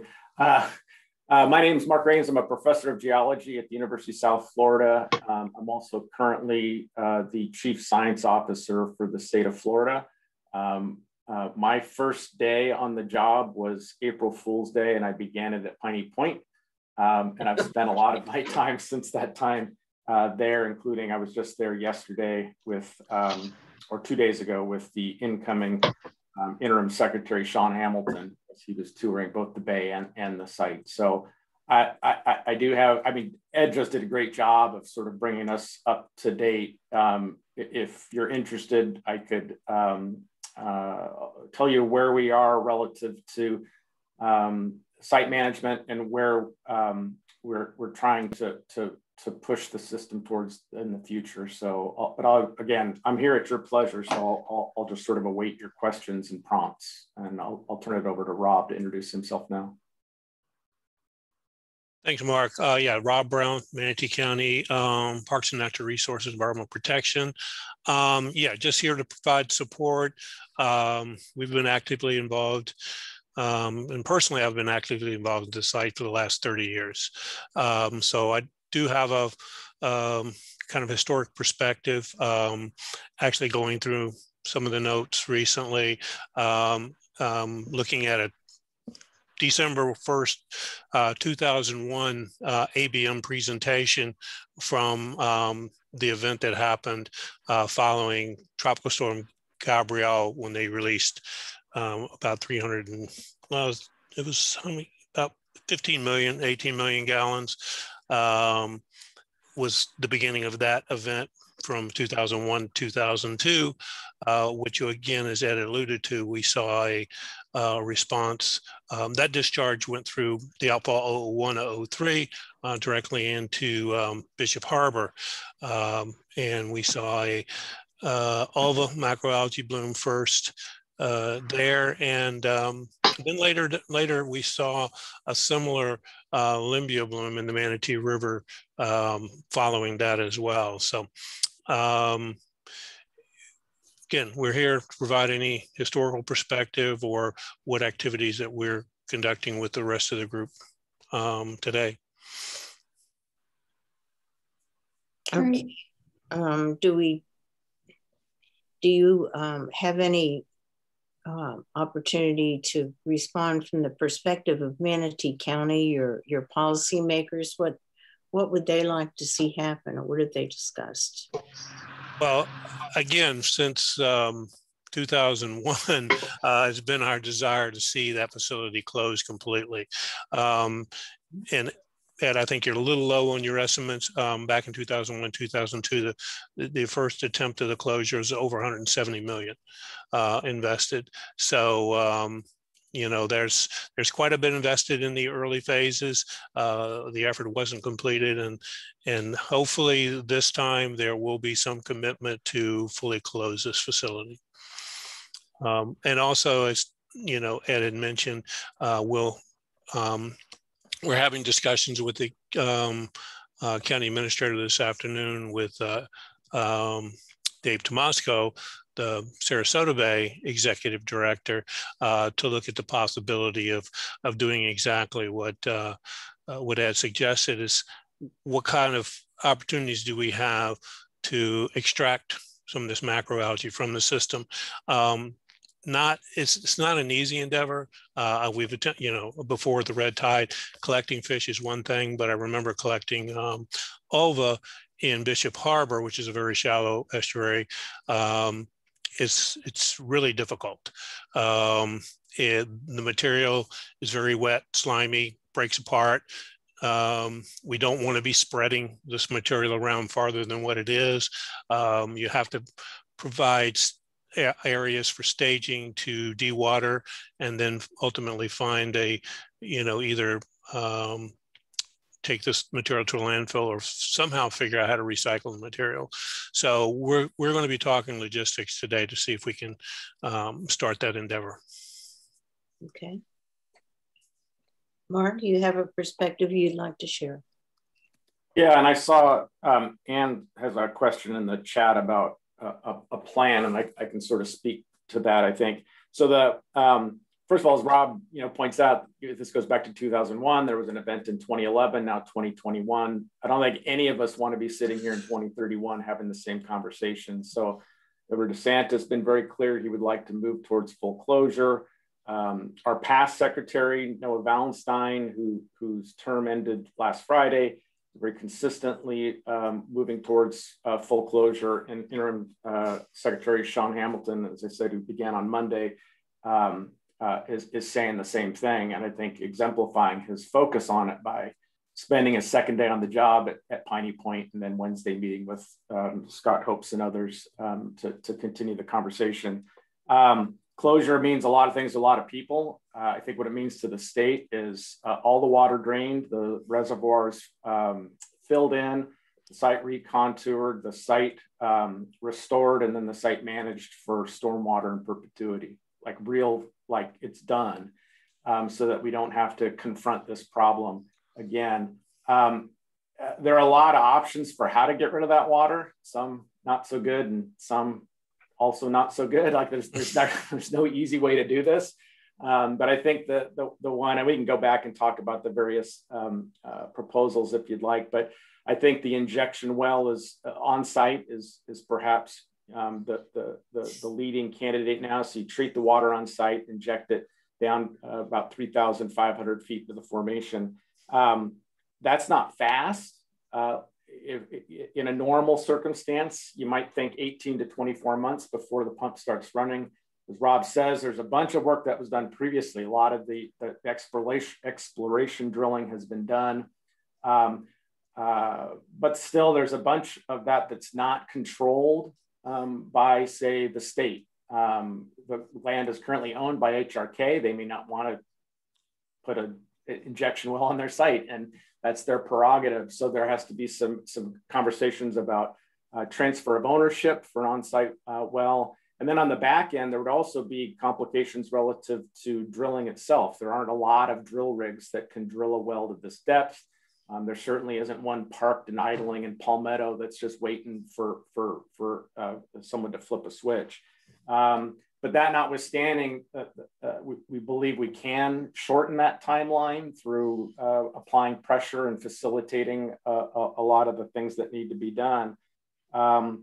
In the meantime, the state is propped up 2 on-site treatment companies that are treating the water on site. They're getting water that may be as high as 230 milligrams per liter total nitrogen, 160 milligrams per liter total phosphorus, which, if you know your numbers, is staggering. But they're having a lot of success. They're consistently treating to below 4 milligrams per liter total nitrogen and well below 1 milligram per liter total phosphorus. Currently, they're just circulating that water on site. It's not being discharged. But it's important to remember that this started with a breach in the NGS South reservoir, and that breach exists. It's been repaired, but the repairs are not certified for completely refilling the reservoir. And so there may be a need in the interim while we move towards a permanent plan that treated water might need to be discharged again. We're trying to be as open and transparent about that as possible, but HRK may be forced into a position where their third-party engineers will not certify holding any more water on site. There may have to be releases. States promised to stay in touch with all the stakeholders and get everybody as much notice as possible. We would be mobilizing our own resources to monitor in the Bay as well. So it certainly wouldn't come as a surprise or any kind of a secret. So that's the state of play right now. I think everybody's on the same page. We just need to keep our foot on the gas and make sure. I mean, as Rob said, we've talked about closure in the past. We've made significant progress toward it. And for whatever reasons, we haven't closed the deal. So I think this time it just requires all the stakeholders to keep the foot on the gas and keep us moving collectively towards closure. Mark, just one follow up on that. So I know we've had conversations, the emergency order has now lapsed. So HRK is now officially back in charge and operating the site. Any discharges that would occur, they would still need to run by the state, or is it just managing the facility at this point? Is fucking bullshit. I'm so over it. They still have to coordinate with it. So they have resumed ownership. HRK has resumed. I guess they never stopped owning it. They've always owned it. The state has never owned it.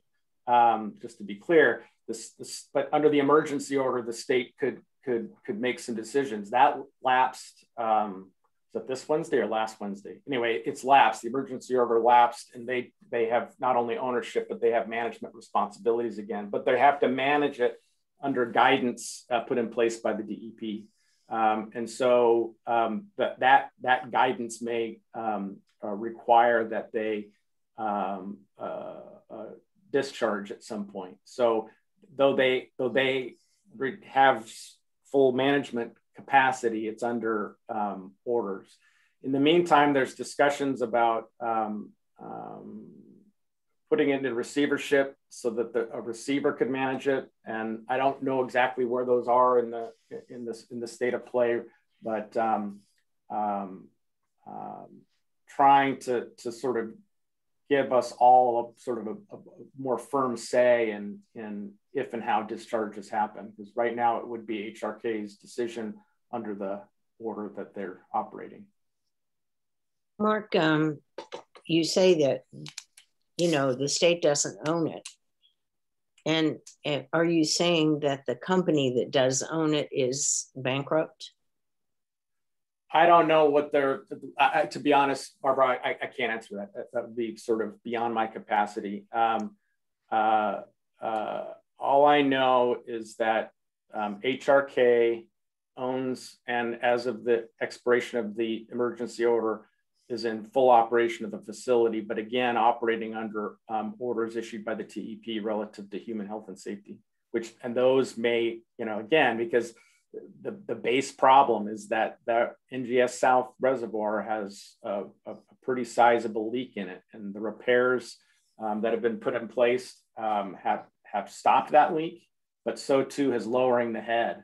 That was why there was the emergency discharges, was trying to bring the pressure down in that reservoir. With the repairs back in place, there's two third-party engineers that consult on that site, Wood and Ardemon, and they both have certified under emergency conditions for reservoir, that NGS South, to take on more water, but it's emergency only. They really don't want to rely upon that as a water management strategy. So right now, water is sort of being circulated on site, balancing it in all the various stormwater ponds and reservoirs. but it's about to start raining substantially, and it's unclear if we're going to have a big year or a small year. And in any case, there certainly may come a time when those third-party engineers may say that they'd like to see water discharged from the site. And again,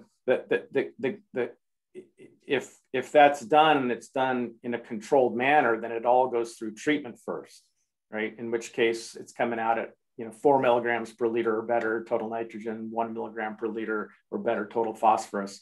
And that gets us away from the uncontrolled discharges of the emergency order, which was pushing water out at 230 milligrams per liter total nitrogen and 160 milligrams per liter total phosphorus.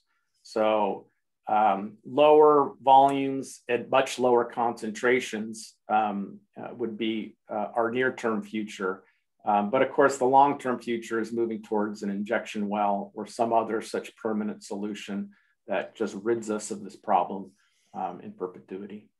So I want to bring this back to the role of the Agency on Bay Management. And I think you've said a couple of important things, Mark, that all of the solutions to permanently close this facility are very costly, and that we've sort of tried to do it before and we haven't been able to close the loop. And I guess my hypothesis on part of why that is because of another point you made, which is all of the closure options, like none of them are really attractive. We're picking amongst not great options, and that's sort of a recipe for inaction. So I think that the Agency on Bay Management has been an important voice and advocate, particularly, rallying elected officials and the public. And so to me, I hear you and I hear Manatee County getting behind, fully treating this wastewater and then putting it into a UIC well, so injecting it into the aquifer. And we know that while as experts, we might be on board with that, there are some reservations amongst the general public. And the Agency on Bay Management can be very important and helpful in helping getting folks on the same page about why that's the best option. Because if we don't make some choice like that, the default choice is that we're choosing to continue to put this water back into surface water bodies, namely Tampa Bay, and that's wholly unacceptable. So to me, that's an important place for the Agency on Bay Management to weigh in and be a strong voice in the community to help us rally that part of the community. Thank you very much, because that was the thought that was going through several of our minds, that there must be something that we can do to be supportive. And I'd ask you,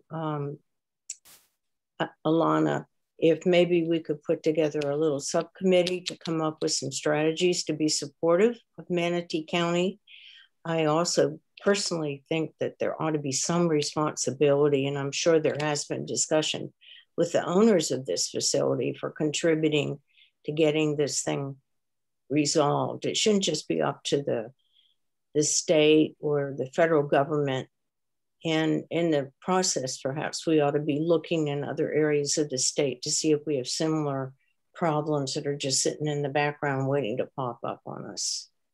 And that's a question that's being asked in the chat by both Steve Swanson and Renee Brown.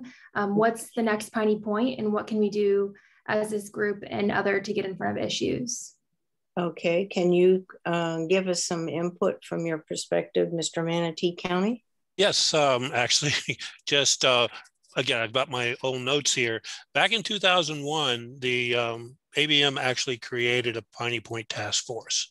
And the task force was put together to, again, look for potential remedies, but also there was a memo dated January 7th, 2002 to the legislators with all 3 local counties, to the state and so forth, providing some insight, some input, some conditions, and some concerns that the agency and their partners had. So, I mean, to me, that might be an option. And not, again, this Piney Point is not the last facility within Tampa Bay that needs to be managed in the future. So there's a possibility that this task force could look at the other ones as well.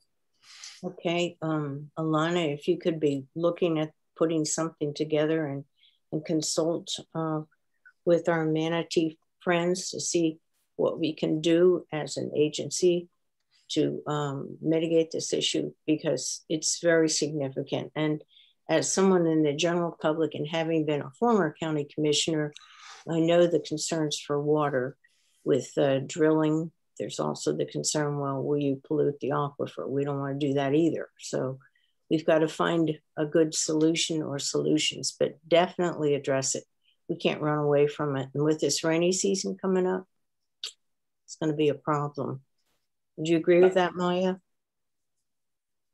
Yeah. Okay. I see a question from Anne in the chat that maybe I'll answer. She's asking, has offshore water discharge been considered? And the answer is yes, Anne. That you could pump water. You say, how about a pipe? But probably easier is currently the pipe extends to Port Manatee. So you could put tankers in Port Manatee, you could fill them with the water, you could drive it out to the middle of the Gulf and you could dump it. It's been done in the past. But there's a lot of logistical problems with it. The first one being tankers don't want to do this. Like that's not something they want done with their tankers. It would be costly. It would be time consuming. It would tie up the port in ways that maybe the port doesn't particularly want to be tied up. And then there's always the issue of not being permitted to do it. I mean, the federal agencies might just say, like, there's a zero chance you can't do that. So, that's certainly been considered, and I think still is being considered. But as I'd said, and Maya sort of reiterated, we're just choosing from a whole lot of cruddy solutions. Another one that's been on the table, by the way, and if you haven't asked about it yet, you might, is RO. Why not put an RO facility? And that's under consideration too. But remember that RO doesn't make it all go away. It results in a concentrate. And that's a significant concentrate when you're talking about 500 million gallons of water to begin with. So now you've got the same load, basically, just in a more concentrated form, and you still have to do something with that load. So, they're just, we a lot of ideas being kicked around, but I want to reiterate something else Maya said. The lack of a plan is in fact a plan. That's right. And so if we fail to galvanize around whatever cruddy plan we think is most palatable, then we are choosing a different plan, which is to revisit this again in 2031. Mark, I don't think any of us want to be here again. No, we do, as we were reminded, have had a former work done on this that we can resurrect and see what they decided. We also, as Alana mentioned earlier, when she was setting up the different committees, we have a legislative committee, and this may require legislation because we can do all the studies in the world and we know there's a problem, but just monitoring isn't going to be enough. We've got to do something. Shannon from the DP in the chat said that she's able to provide some more information and context on the other facilities in the state. Good. Shannon, do you want to unmute yourself? Sure. So I saw that someone had asked, like, what's the next Piney Point? Piney Point is the only facility that is not managed by an active phosphate company in Florida. All other sites are accounted for and are being actively managed by the operators who have demonstrated their financial assurance to the state. That's required by Florida Administrative Code 62-673. And there are stringent regulations in place to ensure that there are adequate storage levels and ensure proper and safe water management at those sites. So in that respect, Piney Point is unique in and of itself. It sure is. Okay, well, thanks for that information. And Alana, please follow up with Shannon as we put our task force or our committee together on this.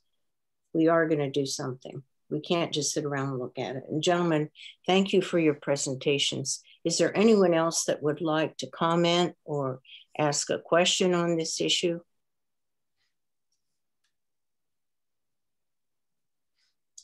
Okay.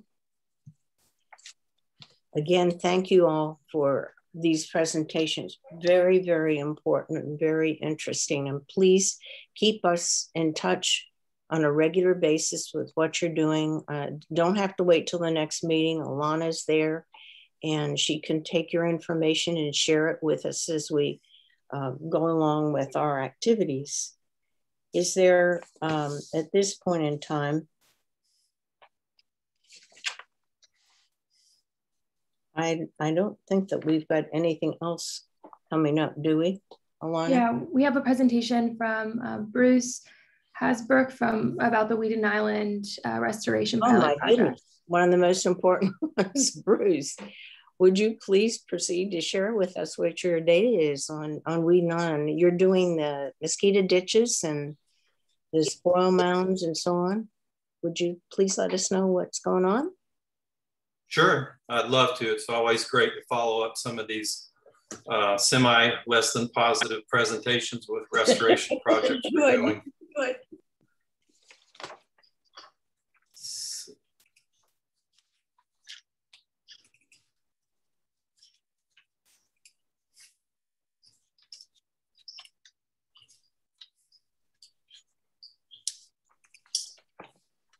Alrighty. So it's the Weeden Island Preserve. We're doing a pilot project for wetland restoration.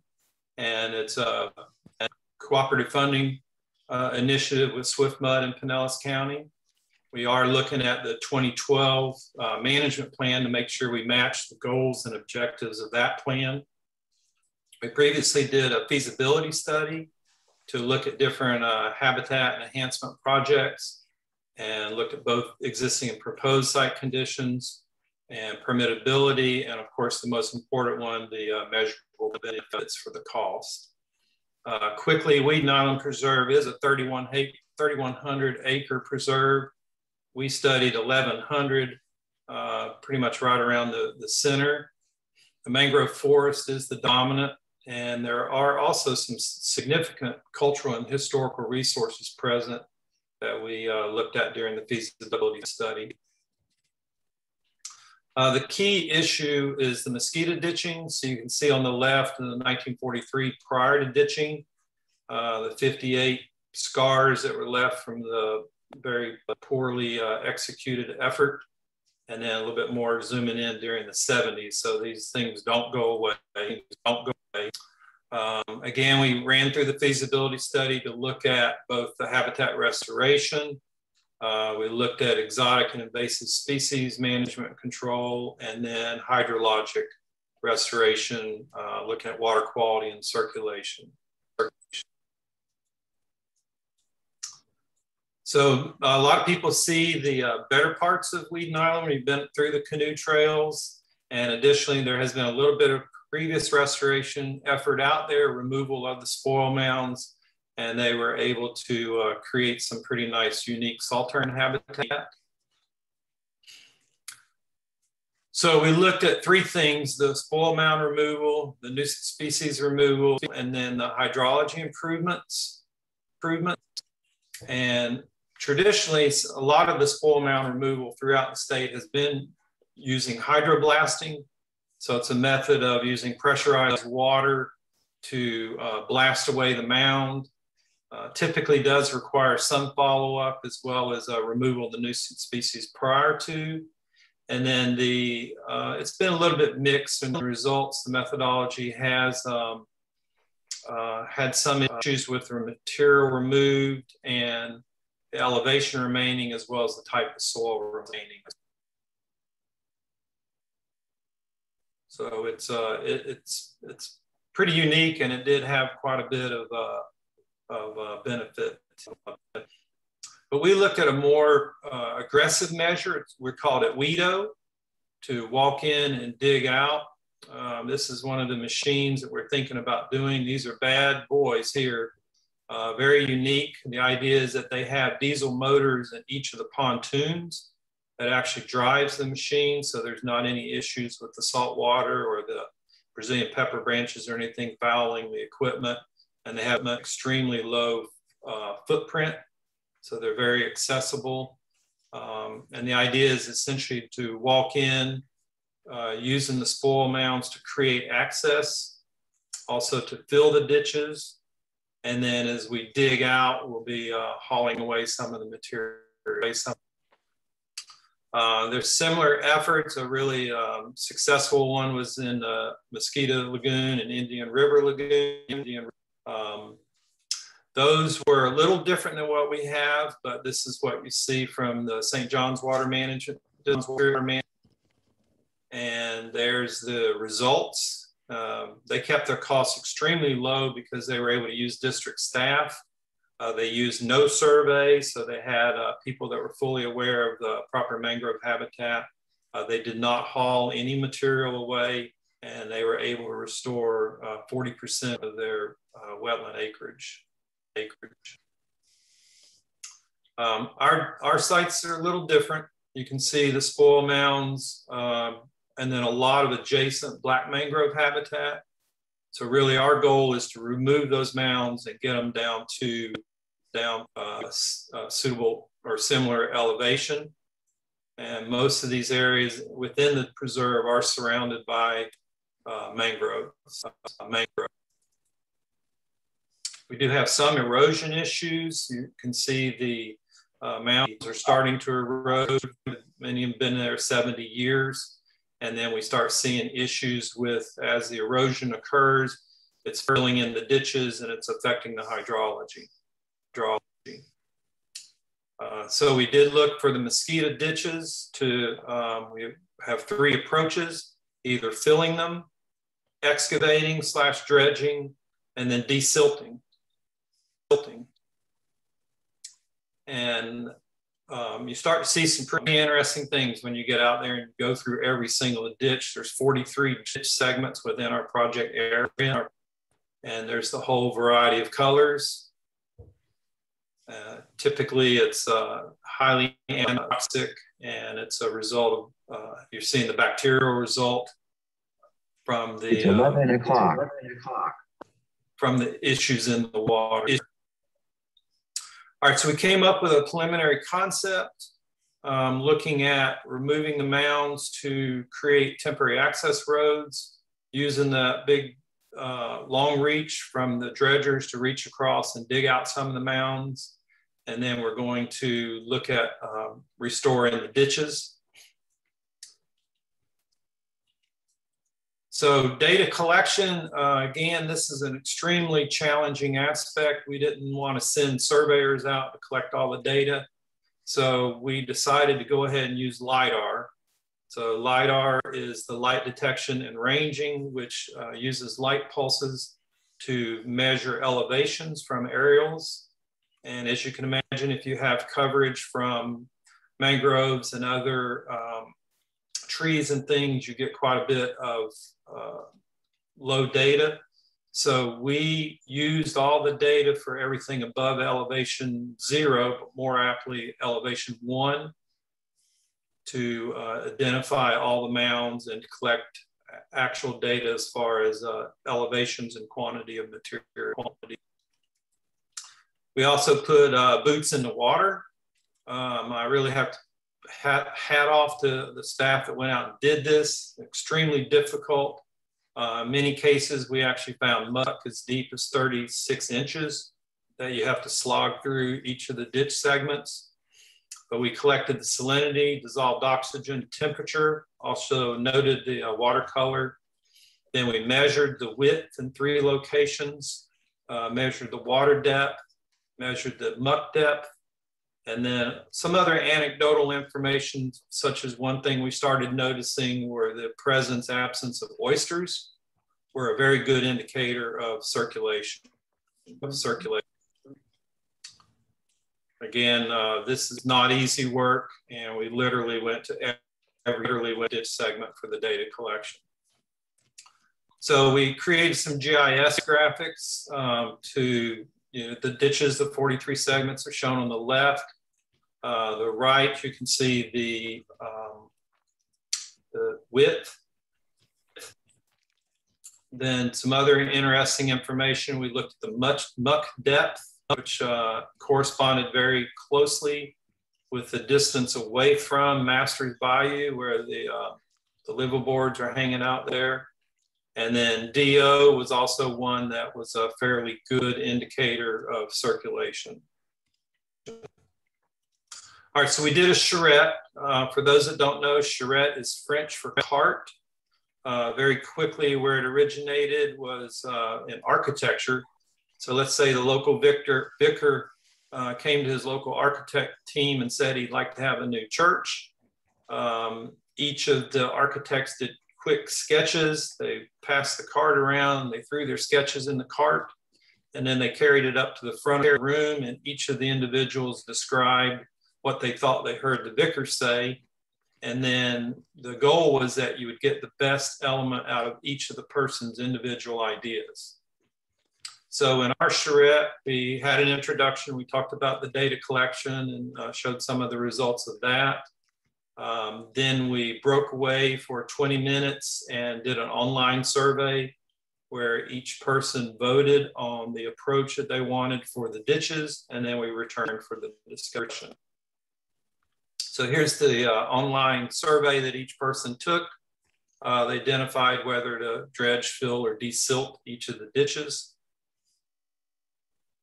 And then here was the results. We did have some people that did it collaboratively, several of them to come up with the results, but we ended up with some pretty interesting approaches as far as the different approach for each of the ditches. Wow.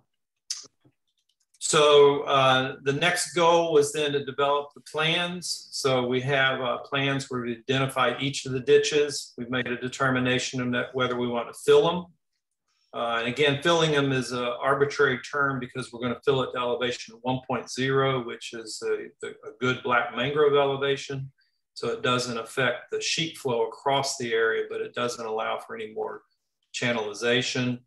We're dredging to make sure that we have good connections to Masters Bayou.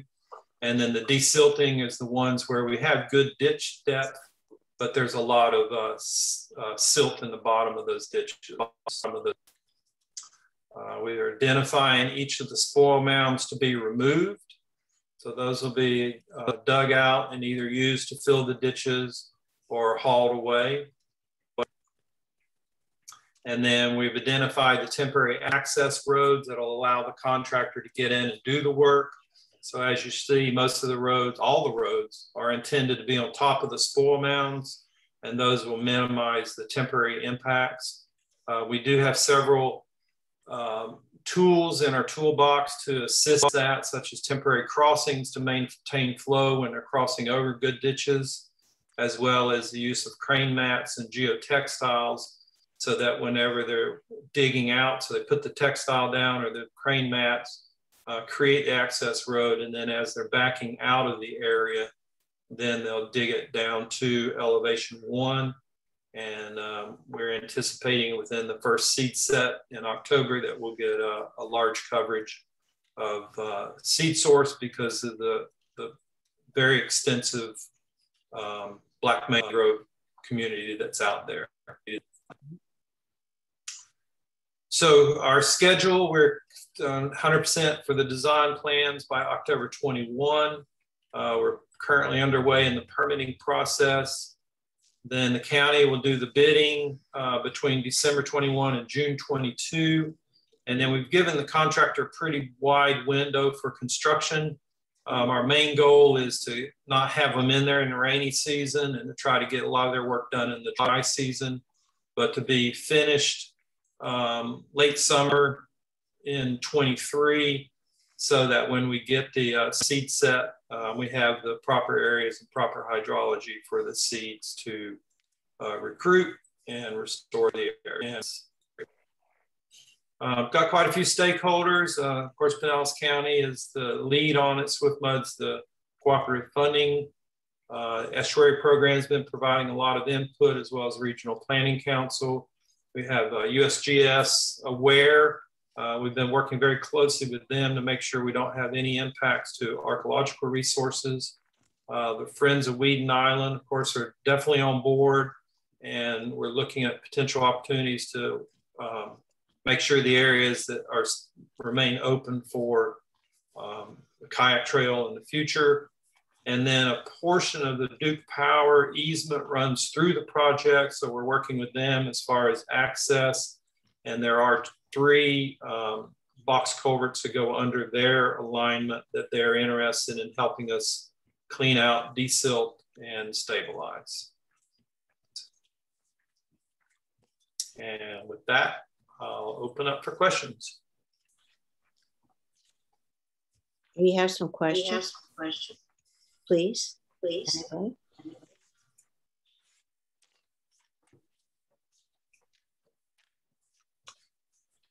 Well, I think it's a great initiative. I just wondered from a layperson's point of view, who created these mosquito ditches to start with? The U.S. Army Corps of Engineers was the one that contracted with the firms that went out and did the dredging around the state of Florida. I mean, is this a usual practice? Until they figured out it was the wrong thing to do and it didn't work. Exactly. It probably gave them additional breeding ground for the mosquitoes. Yes. Well, it's real interesting. I spent a lot of time flying around the state and Google to try to find unimpacted black mangrove habitat, and especially in the West Coast with a similar setting. And I did find a few areas down in Charlotte Harbor that we've been mimicking, because one of the other things we're doing is putting a few meanders in the ditches to try to mimic what we're seeing in the unimpacted areas. But there's a large part of the state that just wore it out over time.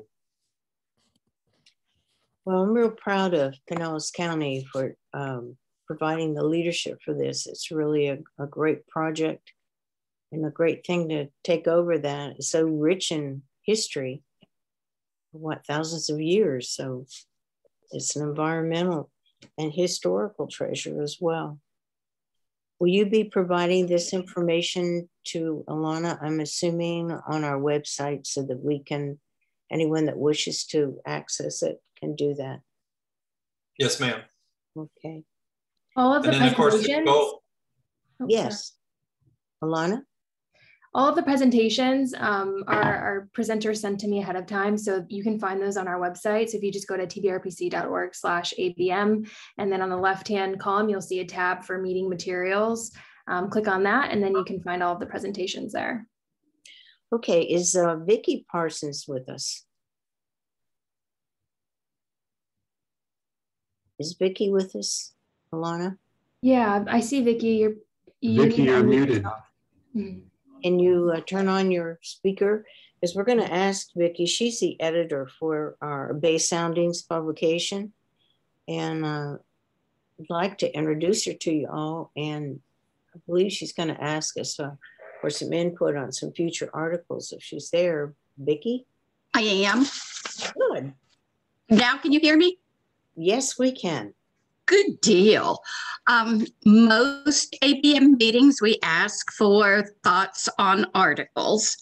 So I always walk out of ABM meetings with good ideas, but we want to kind of throw it out and say, what are we missing that would be of interest that I didn't know about and Alana didn't know about?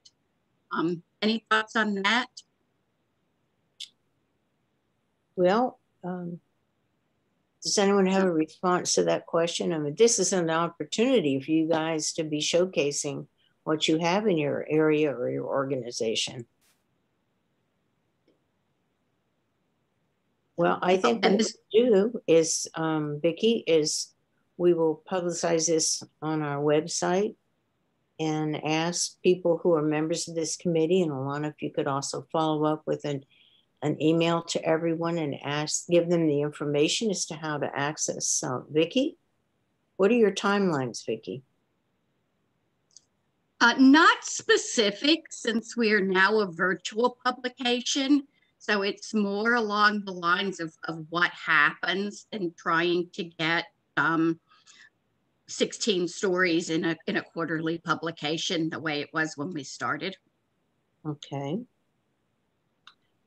All right, so folks, we have a question in the chat from Aaron. See, I don't have the chat up here, so please do let me know who's asking the question, Alana.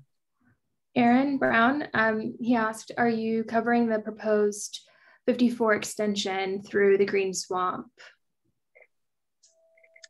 I have not been, and the reason I haven't been is that the whole thinking on Bay Soundings was to cover things that mainstream media isn't covering.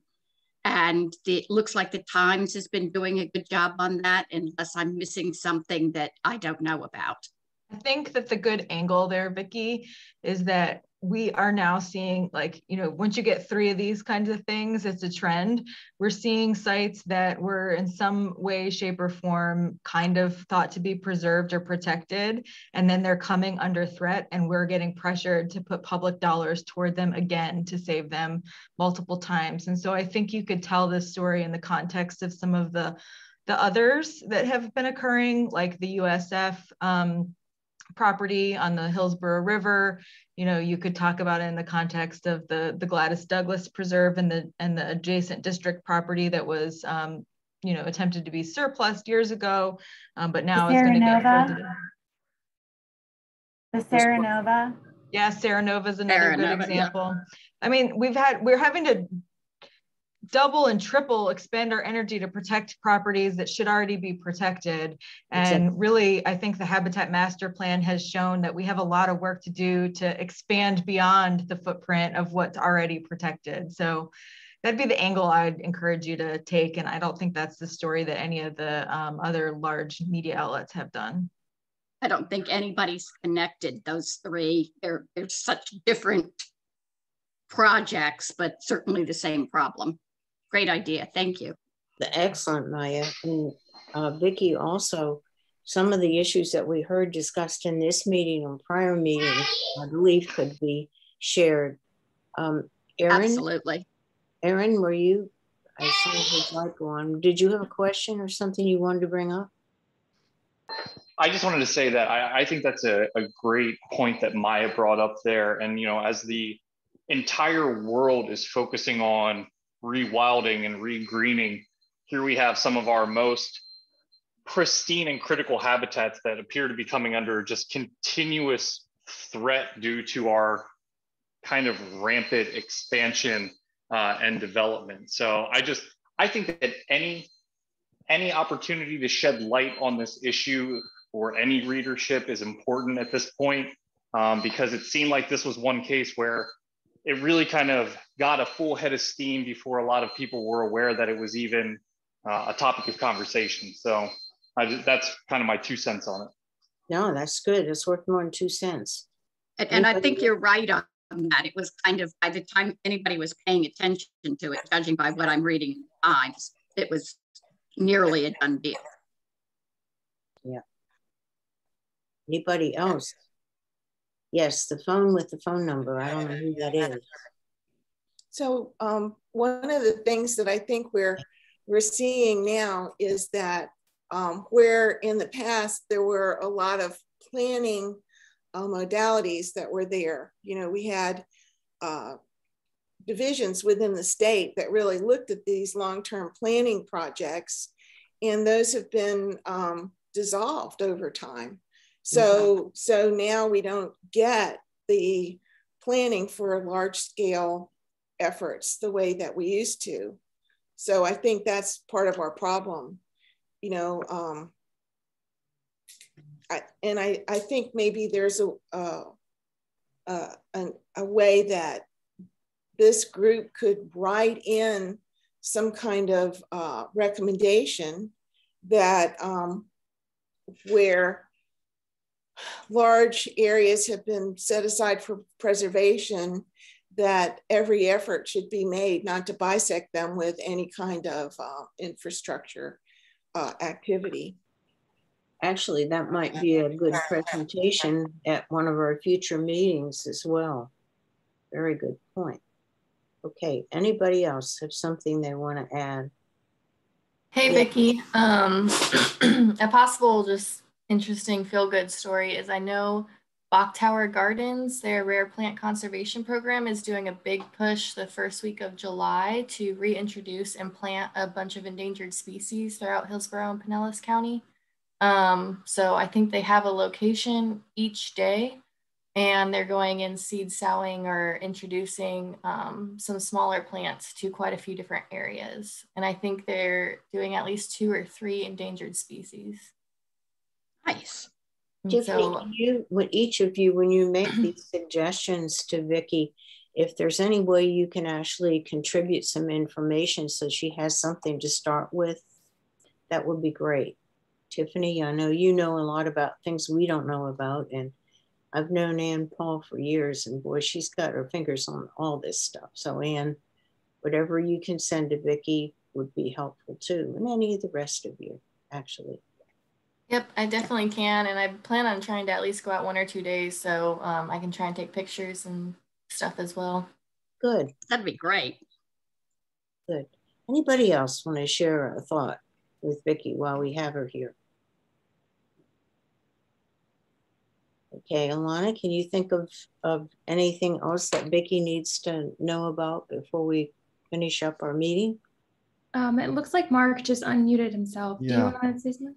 I was just going to say we're getting ready to put in a wave gauge array up off of Philippi Park in Safety Harbor as part of the Living Shoreline project that the county is doing up there. So we hope to be doing that in the next week or two, depending on the weather and crew availability and that sort of thing. And that would be set up to kind of proof of concept on living shorelines are working as well as seawalls. Right. The idea is they're going to replace about 2,600 feet of seawall with living shoreline. And so we want to get some before and after wave reflection data, see how well the living shorelines actually attenuate wave energy. Nice. Good. Good. And add that with your Black Bear camera. Black Bear camera? Who said that? Oh yeah. Yeah, they closed the park down last week because there was a black bear wandering around it, but he's moved on to other pastures. Well, okay. Anybody else have anything they would like to suggest to Vicki? All right, then some of these ideas also might be incorporated for future meeting discussions, but does anyone have anything that they would like to see brought to us? Well, what we can do is, of course, we want to have follow-ups on some of the discussions that we've had. And in the meantime, Alana has shared her contact information, and we'll probably be calling some of you for follow-up on your respective organizations or group that you represent, any things that you're doing, because we want these meetings to be fulfilling. Mark, we're sure going to want to know more from you. Did you have something else to add? No? Okay. Alana, is there anything else you want to bring up? No. Okay, well then remind you, we have a meeting. Do you have any subcommittees meeting before a general meeting, Alana? So I need to still figure when those will happen. I was planning on having them before this meeting, but with Piney Point happening, I just figured everyone's hands were tied. So after this meeting, I'll reach out. I know summer is a bit tricky for people's schedules because everyone's taking vacation. So I was going to shoot for probably like August. I know our next meeting is in the beginning of September. So I'll look at getting those started, and then obviously the Piney Point task force as well. Okay, and y'all keep in touch with Alana because she's going to want to know what's going on or what we need to be aware of. Our next meeting is scheduled for September the 9th, and Alana will be letting you know what's going on with any of the other ongoing activities at the same time. Is there anything anyone else would like to bring up before we close the meeting?